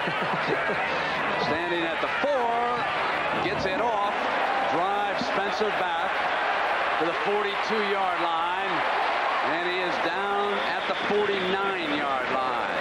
43-yard punt and a 7-yard return. 3:52 to go, and here come the Hurricanes again. Leadership Awards given for team contributions, academics, and citizenship. Bill Hawkins from Miami. He's a business major from Hollywood, Florida. Done a splendid job with a 3.2. Reggie Ho from Notre Dame. He's that pre-med major who does the field goal kicking here. He's from Hawaii. And Toyota donates a check in the amount of $1,000 to each school's General Scholarship Fund. Well, Jimmy Johnson did a little officiating up at Ann Arbor. not so successful here in South Bend. He's claiming that the ground caused the fumble. The replay indicated that it did not. Nevertheless, it is 1st and 10 for the Hurricanes at midfield. And Walsh to put it up again. With time, he comes to Chudzinski, his tight end, who is forced out of bounds. A penalty marker goes down after Chudzinski is driven out of bounds on the near sideline. That's a good call. He was way out of bounds, I think, when Chris Zorich, the nose tackle, who, although hustling, hit him late. So a big personal foul about to be tacked on against Notre Dame. Late hit, defense, 15-yard penalty. Here you see the end of it. He's out there. Take 2 steps out before Zorich hit him. You know, in fairness to Zorich, and I don't usually ease up on somebody who hits anybody late, his head was down over there on the sideline. I don't think it was intentional, but nevertheless, it was a good call. He was out of bounds when the call was made. He has played with a lot of exuberance here this afternoon. Now we're down to it. 3:45. 1st and 10 for Miami. And again, Walsh. Stamms gets him from behind. The ball's on the ground. Notre Dame. Frank Stamms does it again.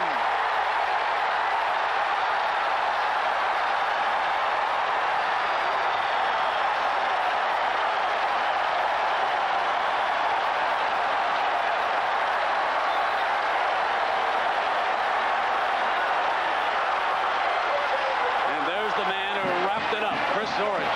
Left part of the screen, Stamms comes screaming off the corner. Beat his man quick. Again, Walsh can't see him. And Zorich, number 50, is there to make the recovery. That's great team defense. Now it belongs to Tony Rice. The Irish are 3:30 away from an enormous upset. But they must have first downs. Miami, the most dangerous team in the college game with time running down. They'll run Brooks, and Bernard Clark chases him down. The middle linebacker with a big play for the Canes. Miami has all 3 of its timeouts remaining. He looks woozy. Well, he does not get hit or touched much, but you can see he's got the bandage on the chin. He took a shot in the first half. He's had more pressure than he's ever had. This has been a war here this afternoon in South Bend. 2nd down and 15. And timeout is being called. They were substituting linemen. And they got on the field late with Tim Grunhard, who had just come on the field, injury and all. And now Rice will go over and talk to Holtz. 3 minutes, and we'll be right back. Controversial moment that Jimmy Johnson was complaining about. Cleveland Gary coming out of the backfield. Now watch Streeter. Number 27, he delivers the blow for Notre Dame at the 1. Ball coming free. Bounces loose and is recovered at the 1-yard line. Now the next possession. Miami again coming back.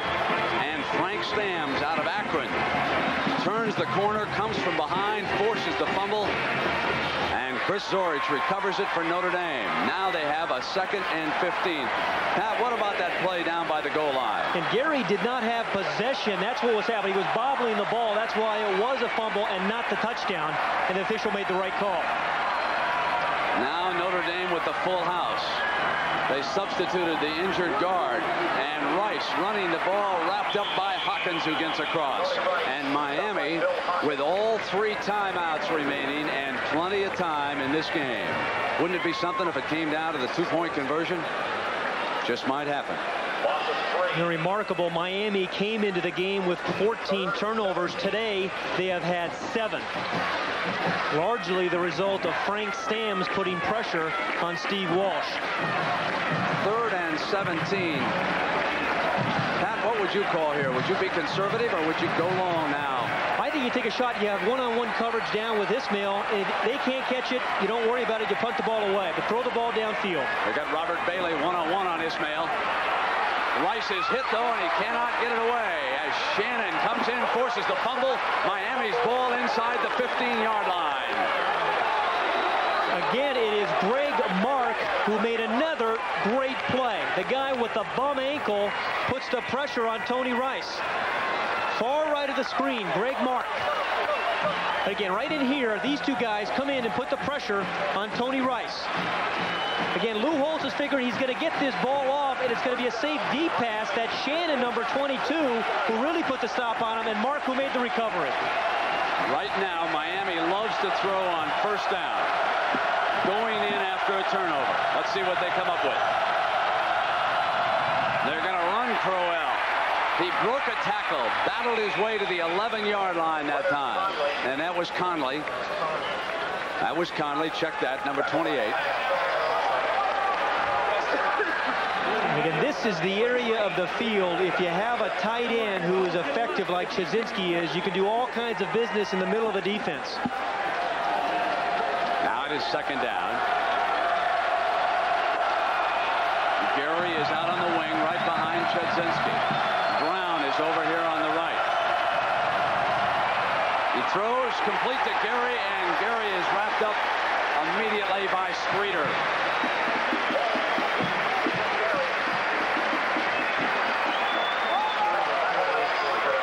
So it's a third down for the Hurricanes. The ball at the Notre Dame 11-yard line. Notre Dame is doing down here is playing zone defense, and as soon as Steve Walsh throws it, they react, and if they catch it, they're not going anywhere after the catch.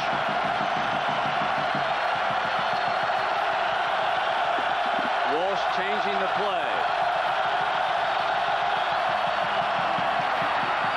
Over the middle, incomplete. And Wes Pritchett, number 34, dropping back to defend that pass. And it is fourth down again. A great defensive stand here. And Jimmy Johnson uses one of his 3 timeouts. Watch right here. Wes Pritchett is the man, number 34, who does a nice job. Steve Walsh throws his ball into traffic. Pritchett makes his drop outside, then reads the eye, steps inside. The ball is thrown behind Gary, but Pritchett makes a nice play on it. Now the Notre Dame defense coming over to the sideline. Jimmy Johnson brings the offense. So it has come down to this play. It is fourth down. Miami will have the ball at the 11. Gary Stevens, the offensive coordinator, and upstairs, he's been talking to the staff on the field. Brent, the last 4th and 7. That's Barry Alvarez, the defensive coordinator from Notre Dame. The last 4th and 7, remember, they converted throwing the ball to Cleveland Gary, but he did fumble. Twice they've faced 4th down today. Both times they've actually thrown the ball for completions that would have picked up the first down. 51 seconds remaining. It's 31-24. Notre Dame, and this fourth down coming up for Miami.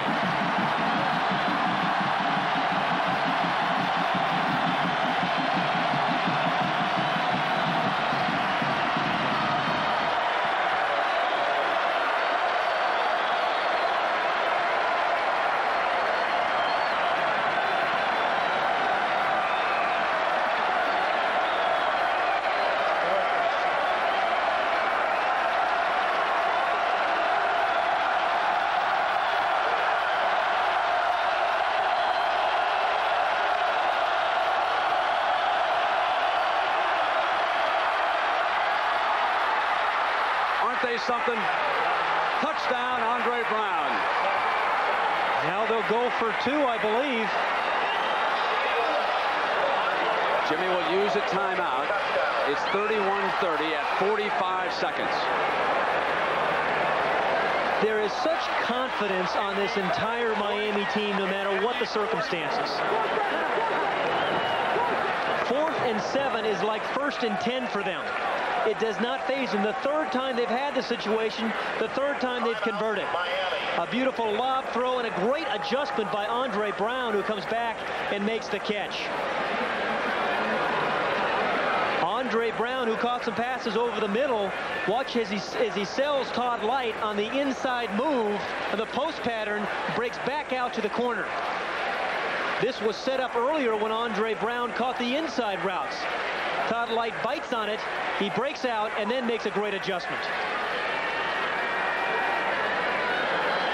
Miami must decide what kind of a 2-point play to use. They use a play commonly referred to by everyone except an official as a pick play. A flood, as they call it.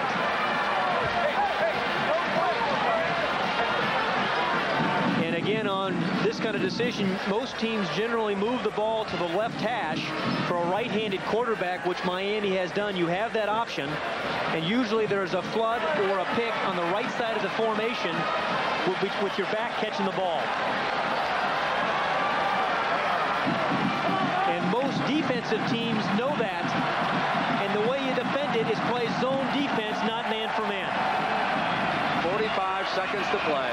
Notre Dame 31, Miami 30, and going for 2.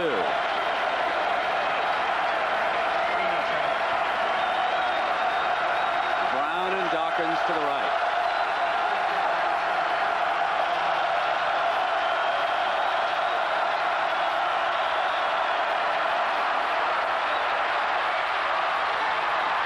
Incomplete.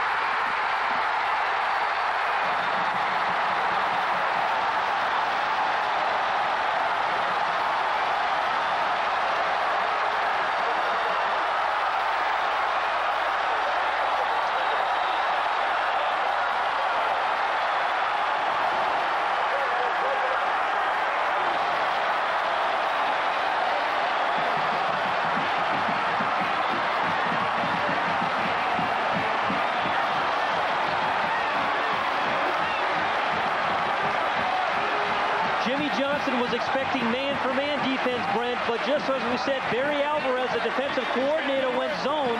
They were trying to get the ball to Conley quickly. So the ball is knocked away. This is Jimmy Johnson watching from the Miami sideline. I want to make one point. There are no losers in this one, and take your hat off to Mr. Jimmy Johnson. He did not play for any tie. If he goes out here, he went out with guns blazing on a dusty street in South Bend, Indiana. And a year ago, Brent, remember that defense on a two-point play helped him win a national championship against FSU. Now, obviously, the onside kick. Carlos Huerta, the star of the Michigan game, with 45 seconds to go. Now, Notre Dame's key here is to get that second line up a little bit closer. Michigan had them far back. You want to keep them up about 3-4 yards in case that ball is ricocheted. That's the key for Notre Dame. Huerta for Miami will attempt to get that spin on grass a little bit different than the carpet they had at Michigan. Let's watch. Now, hold on. The official had not turned him loose yet. Not turned him loose, and they'll come right on back. And, boy, I'll tell you, there are about 4 white jerseys all over Notre Dame down there. You know, Brent, the key to this thing is to be able to get 2 hops. Not just the one. You get the 2 hops, and you get the uneven bounce. Now, Lou is changing a couple of players out here. He wants to put Tony Rice. He has sent his quarterback into the game. His quarterback is on the far side 45. How about this one? He's got Tony Rice back here on this onside kick. And he's put him over to the side where Huerta has kicked it. Here's the kick. Did it go far enough? Notre Dame pounced on it anyway. Notre Dame's got it.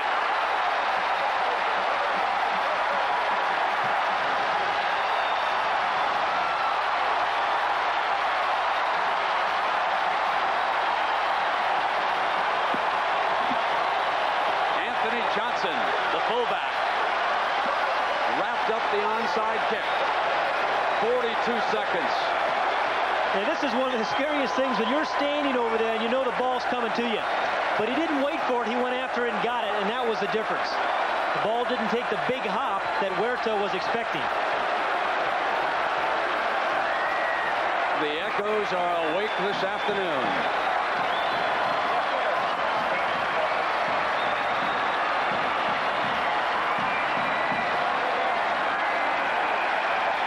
Keeps the clock moving.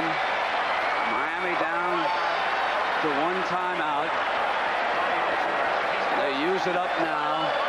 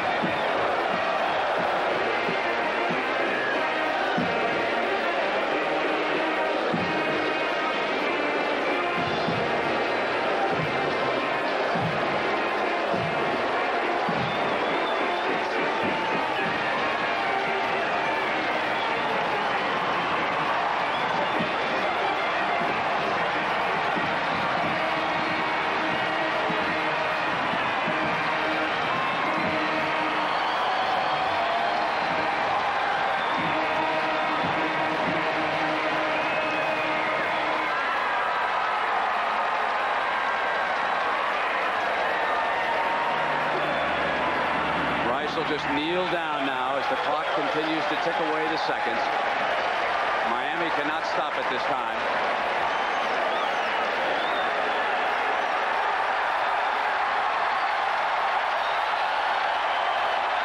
This place about to explode. Notre Dame's biggest upset since they ended the Oklahoma streak.